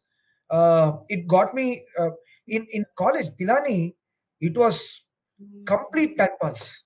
Pilani में कुछ पढ़ते ही नहीं थे. It was all play, fun, extracurriculars, just going around with friends, etc. But at IIMB, knowing that there's like all these high-profile people that will be there, from day one, I was fairly focused. So in the end, I ended up with, I would say, a decent academic record there, which honestly, I didn't expect that I'll finish at that level that I did. Which was a surprise. But then once you cross that 1 month, you realize that others are also in the same boat. Many of them, barring a few. You're absolutely right, because I came from a completely different perspective. Is like, चल यार अब हम IIM में हो गए, अब तो हमने क्रैक मार दिया, and then you come in there and then you realize कि यार अच्छा ये बाकी सबने भी IIM क्रैक मारा है. The one of the things that I realized is my intellect is still at a pretty decent level for me to compete reasonably in that environment that I was faced with. So that, beyond a point, it gave me the confidence that यहाँ से ठीक ठाक निकल लेंगे types. But the first 1 month was heavily focused, and I think partly because of the fear and because of the intimidation that was there. In fact, second year was the horrible year. I think I took things for granted. आराम से बहुत सेपा खेल दिया, बहुत मौज मस्ती कर लिया second year में. But first year overall, I would say, I think I just finished outside the top 20 broadly, which I thought was fairly good. Second year, I honestly didn't care at all. But at the end of the first year, I was some 22 or 23. I can't recollect exactly. Srikanth, what was your recollection of your other three hosts that are interviewing you or talking to you today? What do you remember about us from IIMB? No, but I think during the first year, दूध का दूध पानी का पानी हो जाता है, right? So during that first year, you get to realize that Migs is like, don't. I know why Migs is doing that, and Migs, I'm going to be very obviously honest about it, right? No, please be brutally honest so we can have some fun. He's a politician. I'm assuming he won't be brutally honest. Boss, you're not voting for him. You're sitting in London. So it doesn't matter. I don't have your vote to win. And anyway, as I said, right, subsequently, if it's used against me, I'll deny it. So no problem. So the only person who matters is Chow right now. But yeah, go ahead. The only thing that I was seeing was who are all these people who are above me? And I could see that I distinctly remember those DMS, वो 10 लोग जो वहाँ बैठते थे, and I had a reasonable view of the next 10 15 people who were there. वो थोड़ा idea बन गया. That's all that I was sort of, in a way, I think I was probably, I don't know, subconsciously I was probably doing a little bit of a benchmarking in my mind. So in a way, I used to see what these guys are doing, who these people are, and then थोड़ा सा लग गया कि बस हम तो DML तो बनने वाले नहीं है. That requires, even more hard work and even more level of application and all, and probably intellect wise also, probably these guys are, superior to me from that perspective. So I was very comfortable in my space. वो 20-25 के level पे था. मेरा अपना space बन गया, मेरा अपना positioning बन गया, and I think by the end of the first term and getting into the second term, I became comfortable with where I was, and I knew where I fitted in into the whole scheme of things. And बाकी सब लोग जो है ना, and one thing I'm very clear about, over a period of time, I've never had a superiority complex in my life at all. If at all anything, I've had inferiority complex at various points of time. But I think IIMB is the place where I got rid of my inferiority complex as well. And there was no superiority complex. For people who were below me in the grades, I never, sort of thought about it as well from that perspective. As I said, the only reason why I was even looking up to these 10, 20 people was, I think in a way, I needed that validation to get me out of that inferiority complex zone. That's all that probably there was. Now, 20, 25 years later, do you think grades matter at IIM? It obviously doesn't matter too much in terms of how well do you do in your professional career, right, or success in your life. But I think different people will look at it differently. For me, I think grades did play a role, as I said, for me to get out of that inferiority complex zone. It sort of gave me confidence at some level that, I can compete with the creme de la creme and find my own position within that and not feel inferior about it. I think grades did play a role from that perspective. What do you remember about Migs? I remember something about Srikanth. We're a batch of 180, and there's no way you can interact with all the 180 people, and you just have some brief memories, right? So I think the most colorful guy in our batch, at least among the three of us, me, Chow, and Migs, was Migs, right? He was the most happening guy, who is might have been roving guy, who might have been watching interesting content in the computer basement that we had. So what's your one-line understanding of Migs? No, I see. Obviously, I had a view of everybody. All that I'm saying is that I never put it along the lines of grades, except for the people above me. So Migs, I always thought of him beyond a point as a bindas guy, a confident guy. That bindas is the right word, yes. Bindas and a confident guy. And in fact, Migs, I very distinctly remember I was actually very intimidated by you in the very first day. When I came, Migs, if I remember right, I don't know whether it's you or Jagati. One of you, I think it's either you or Jagati, who did 1 year at IMT Ghaziabad and then came to IMB. That's you, right? Yeah. Correct. So which means that's what it's you. I very distinctly remember you. You had done this 1 year at IMT Ghaziabad and you had come in and you were talking with confidence. So I felt the fear with all of that coming in as well. Right? बाद में पता चला कि बस सब लोग तो बिंदास ही हैं. वो confidence जो है, it's confidence in talking, not confidence so much कि मैं courses crack कर लूँगा types, right? So, but for me, it's also about कि मैं course crack कर लूँगा versus मैं course crack करना चाहता हूँ. That kind of a thing. It's and like you said, where's the intent, where's the passion, and what's your direction, whether it's in politics, whether it's in a professional sphere or an academic sphere. कि आप करना क्या चाहते हो, that drives कि आप क्या करोगे.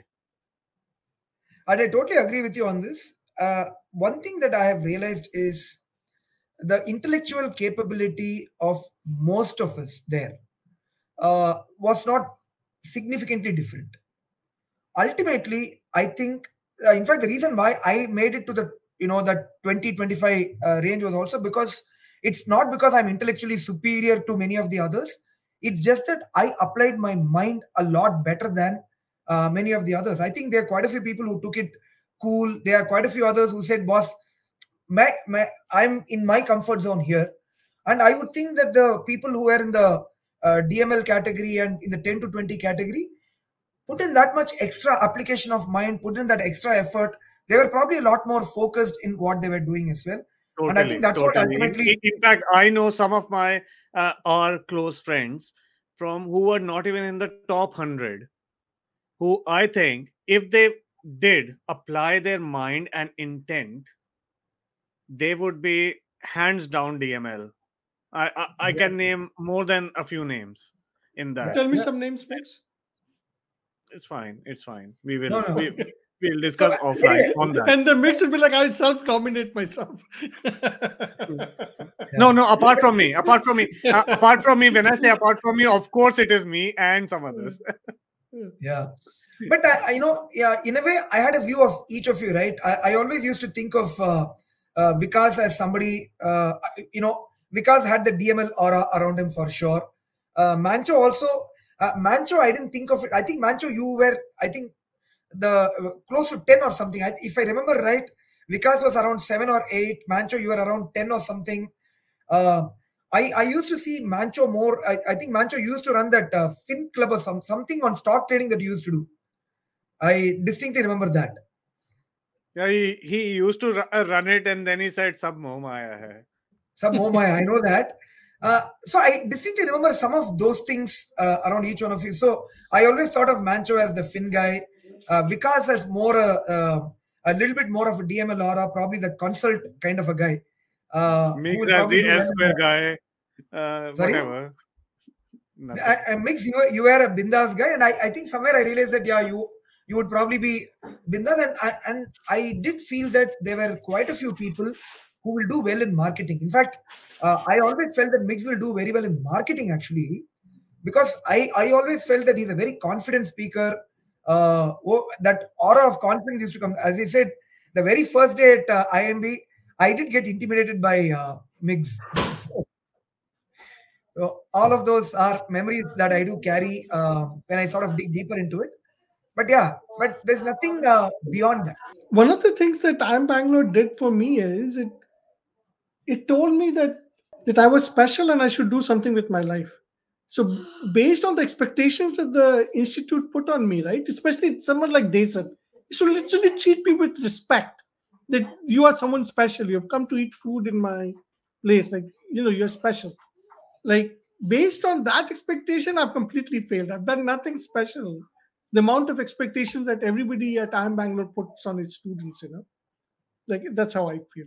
Yeah, I don't know, because when I look at all of you at the DML level or even below, Migs, and that's why I said I don't think grades have got anything to do with how well we do in our lives. But most importantly, what I also realized is we all have wrong measures of success in my mind.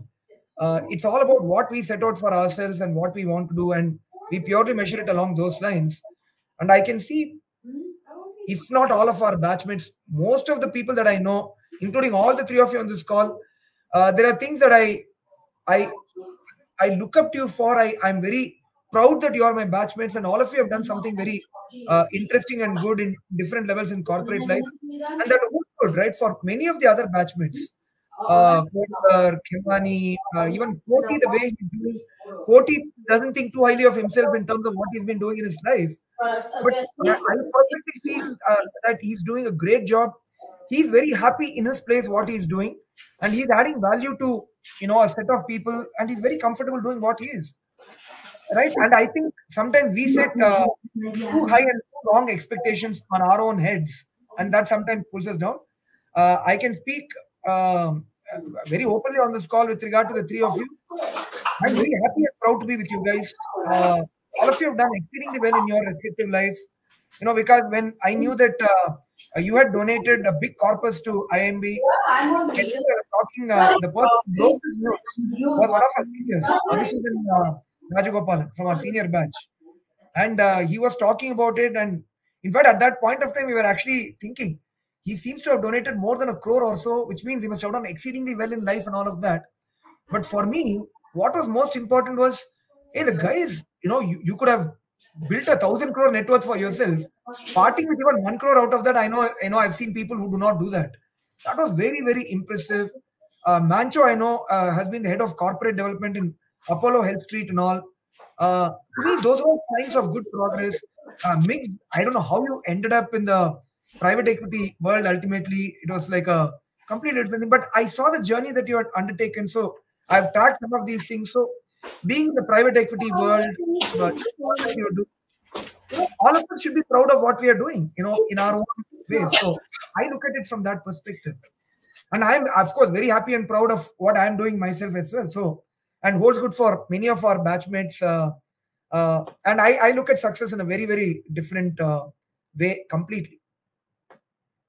I have gotten to work with Chow closely over the last 4 months, and the guy he has very interesting ways to think. He's a very, very smart thinker. So it's just been the way he thinks, the way he understands marketing, branding, positioning. It's just like I can't even get close to that. So, very good website. I looked at your website. I'm very impressed. It's very welcoming. It's very, it's nice. When I go here, it straight away tells me about want to do your bit in rebuilding Bengaluru. Yeah. That's really awesome. So then coming back to the story, right? How it all started. What made you take that leap? Because you've hinted at various things why you wanted to do this. The political angle, the social angle, and wherever. But where's the personal angle? What made you take the leap in leaving a great employment opportunity or an ownership opportunity with Veda and then say, okay, अभी मैं politics में जा रहा हूँ, अभी मेरे को कोई अपनी इनकम की सर्टेनिटी नहीं है, मेरे को अपनी कोई फ्यूचर की सर्टेनिटी नहीं है. How did your family take it? Your wife and whoever else are decision makers and decision contributors in your life. Did they give you? So I'm trying to get into that personal aspect.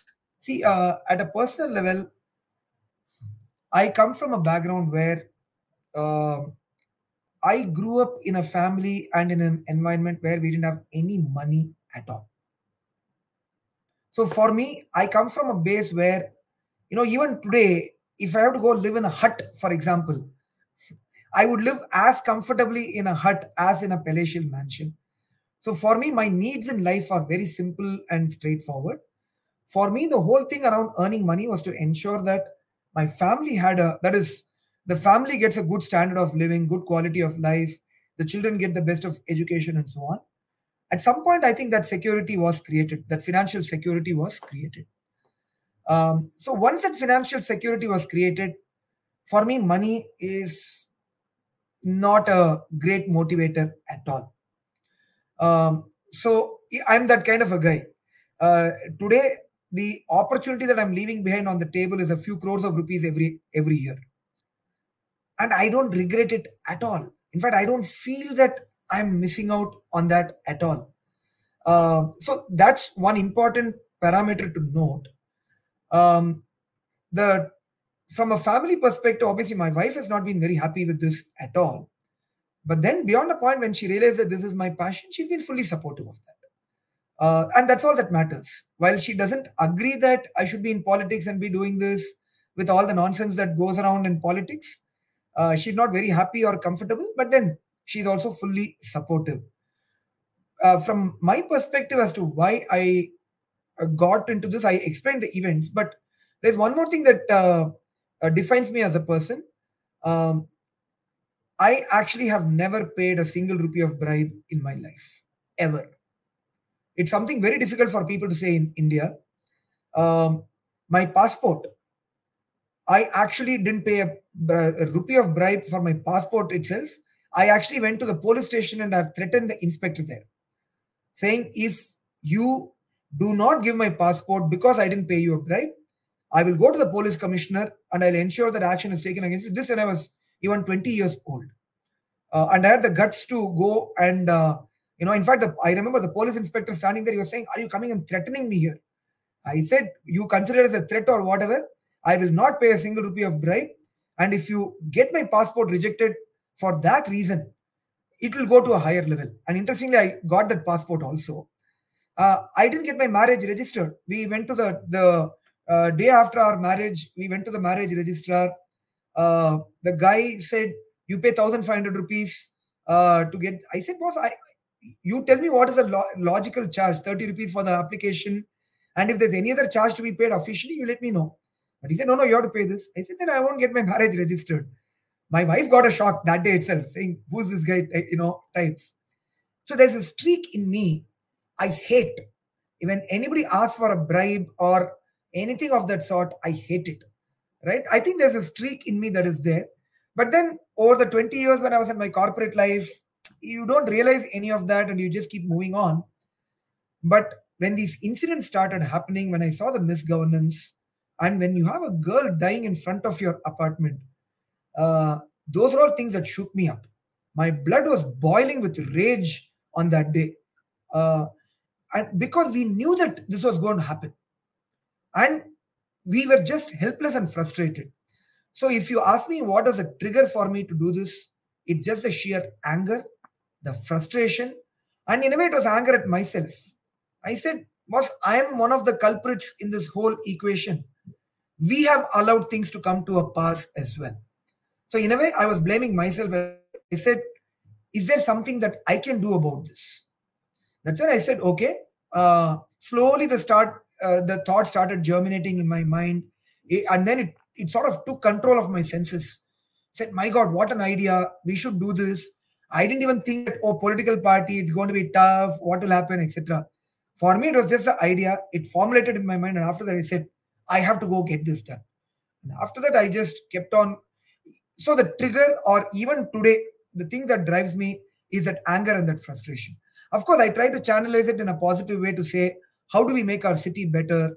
How do we build a beautiful city? How do we make it safe for the children, for the women, for all of us around? How do we have a better quality of life? How do we leave behind a city that our children can be proud of? I live in a city that I'm not proud of, but at least can I leave behind a city that my children can be proud of? I think these are all the emotions, these are all the triggers that actually ultimately led me to doing this and continues to drive me in terms of what I'm doing even today. I think Srikanth, that is a brilliant summary of why you came into politics. I must say this one thing, that if on your marriage registration, if your wife was all right with you're standing up to all those things, then she probably was all right with your entering politics and all that. But thank you so much. Thank you so much for coming on our show. Thank you so much for being part of it and sharing your personal stories and professional stories. No, absolutely. First of all, thanks, Migs, Chow, and of course, Viks is not there on the call. Thanks for this. As I said, when I saw this first time, I was not sure what this was, IIM Grad, etc. But hats off to you guys. You have continued this. And that's the power of an idea. You not only have the idea, after that you have the guts and the gumption to build on it. You then have the perseverance to keep taking it forward. Any idea, no matter how small or how big it is, that's how it can be given shape to. Hats off to you guys for continuing this. It was wonderful to come here and talk to you guys. The only thing that I want from all of you, and it's a very obvious thing, and I'm going to shamelessly ask for it. I need a lot of money to keep running BNP and to ultimately create an impact. So any of you can go to the website, go to the donate section, donate as much as you can to support the cause, to support the movement, and ultimately support this emotion called as Bengaluru, and how to sort of improve the brand of Bengaluru and the image of Bengaluru. Anything that you can do for that financially, it will go towards that. So if you can do that, that's my main ask of you, all of you, as well as anybody else who's watching the video. Please support, and in any other way you can as well, more than welcome. All the relevant icons will be there at the top. You can become a member. Okay. You can volunteer, you can donate. So if you want to donate, then you fill in these details. Yes. And you can do an online transfer. You will get a receipt within 2-3 days. And at the end of the year, BNP accepts money only through the website. Every single rupee that we receive is accounted. Every single rupee of expense is accounted. It's audited. I have great pride to say that BNP is probably India's only political party that audits its accounts and puts it in the public domain. On this website, our accounts are also put out. So if you go to the citizens portal section, BNP financials will be there. So all the previous year's financials will be available, the audited financials as well. Yeah. And on every single rupee of expense, under that you have to come to BNP financials. No, this is BNP Citizen Portal for Transparency. So you'll have the different years financials put out there. Wonderful. Right, so you can click that. Srikanth, is the party unable to receive forex and all, or is it only INR? No, it has to be only in INR. It has to be from a rupee denominated account, only from a citizen of India or an NRI. And if it's an NRI, it has to come from their NRO account, the offshore account, and not from their NRE account. So it has to be from a rupee denominated account and not from a foreign account. Got it. And if people are interested in becoming part of the leadership team of BNP, I welcome them as well. Anybody wants to contest as a corporator, that contact us page is there. Once they contact, they can give their details. Our team will reach out to them. And that system and all is well set in the site itself.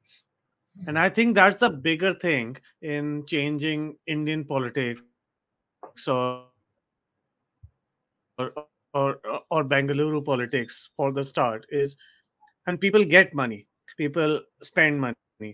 But where is the donation of labor? In my opinion, that's the biggest donation beyond donating money. Is come and hard work with us. Come and let's drive this whole movement and take this to the next level in whatever sphere we are talking about. And when I reflect back, is that there are so many people whose family circumstances don't afford them to enter politics. So what will you, as a final note, tell those people to enter and join BNP? One thing I've realized is initially I had some concerns around whether people would be interested in being part of politics. But when I explain the type of politics that I'm trying to drive and the type of politics that I want people to be involved in, the way it resonates with people is just amazing. There are lots and lots of people. Of course, it's still a small chunk of a small percentage of the population, but there are quite a few people who are very happy to not just involve themselves, but immerse themselves in this kind of grassroots politics and work very, very hard towards building a better city. And the fundamental reason is because many of them have been involved in grassroots work in different ways, in different capacities. And at some level, all of them are equally frustrated, disappointed, and feeling helpless about what is happening and want to do their bit. People who have personal commitment, financial commitment, find it difficult to get in. But then there are quite a few others who are not necessarily caught in that web, so to say. I shouldn't call it a web because ultimately it's a fundamental thing that, the personal aspect, financial aspect that drive our lives. But many people, including me, are not necessarily constrained by that. There are a lot of homemakers in our team. There are people who have actually created a reasonable financial support for their families. There are people whose spouses actually work and hence they don't need to do this for a living and hence they are able to join and participate. So for those people, they don't even think too hard. They jump into this and they become an integral part of this journey. So effectively what I would say is anybody who's feeling helpless, frustrated, disappointed, angry about the state of affairs, anybody who's feeling passionate about being part of the change, being part of the process that's driving the change, they're welcome. And as part of this, obviously, they need to have some time that they can commit. And the other beauty of the system that we have created here is if you have only, let's say, 1 hour to spend in a week for this initiative, we have the set of things that you can do to contribute with that limited time commitment that you can provide. If you can spend 1 day in a week, we have a set of things that you can do accordingly. So depending on how much of time you have, and when I say, can you spare 1 hour a week? People say, absolutely, I have 1 hour a week. And today there are lots and lots of people in BNP who are spending that 1 hour a week. And that's more than good enough to drive change. Imagine thousands of people contributing an hour a week can create a significant impact as well. So what I'm saying is this level of grassroots politics with the kind of vision, focus, and the philosophy with the ideology that we are building here, this is something people are happy to immerse themselves in. They're happy to spend a little bit of their time. And depending on what stage in each one's life cycle we are in, they can decide to immerse either very deeply or at a surface level and contribute whatever little or whatever much they can contribute. And that's Thank you so much, Srikanth. Srikanth, thank you so much for being on our channel. Thank you so much for sharing your career journey, your journey at before and after IIMs, and for sharing your vision of grassroots politics and where we can go from here. And on that note, we'll sign off. I'm just going to say, for anyone viewing this and listening to this, please like, subscribe, share our episode. And if you want to be part of BNP, we'll put a link down below. And you can contribute 1 hour of your life, 1 hour in a week, to BNP if you're in Bangalore. And if you're not, you can maybe contribute monetarily, and we'll put those links there. So thank you. Signing off.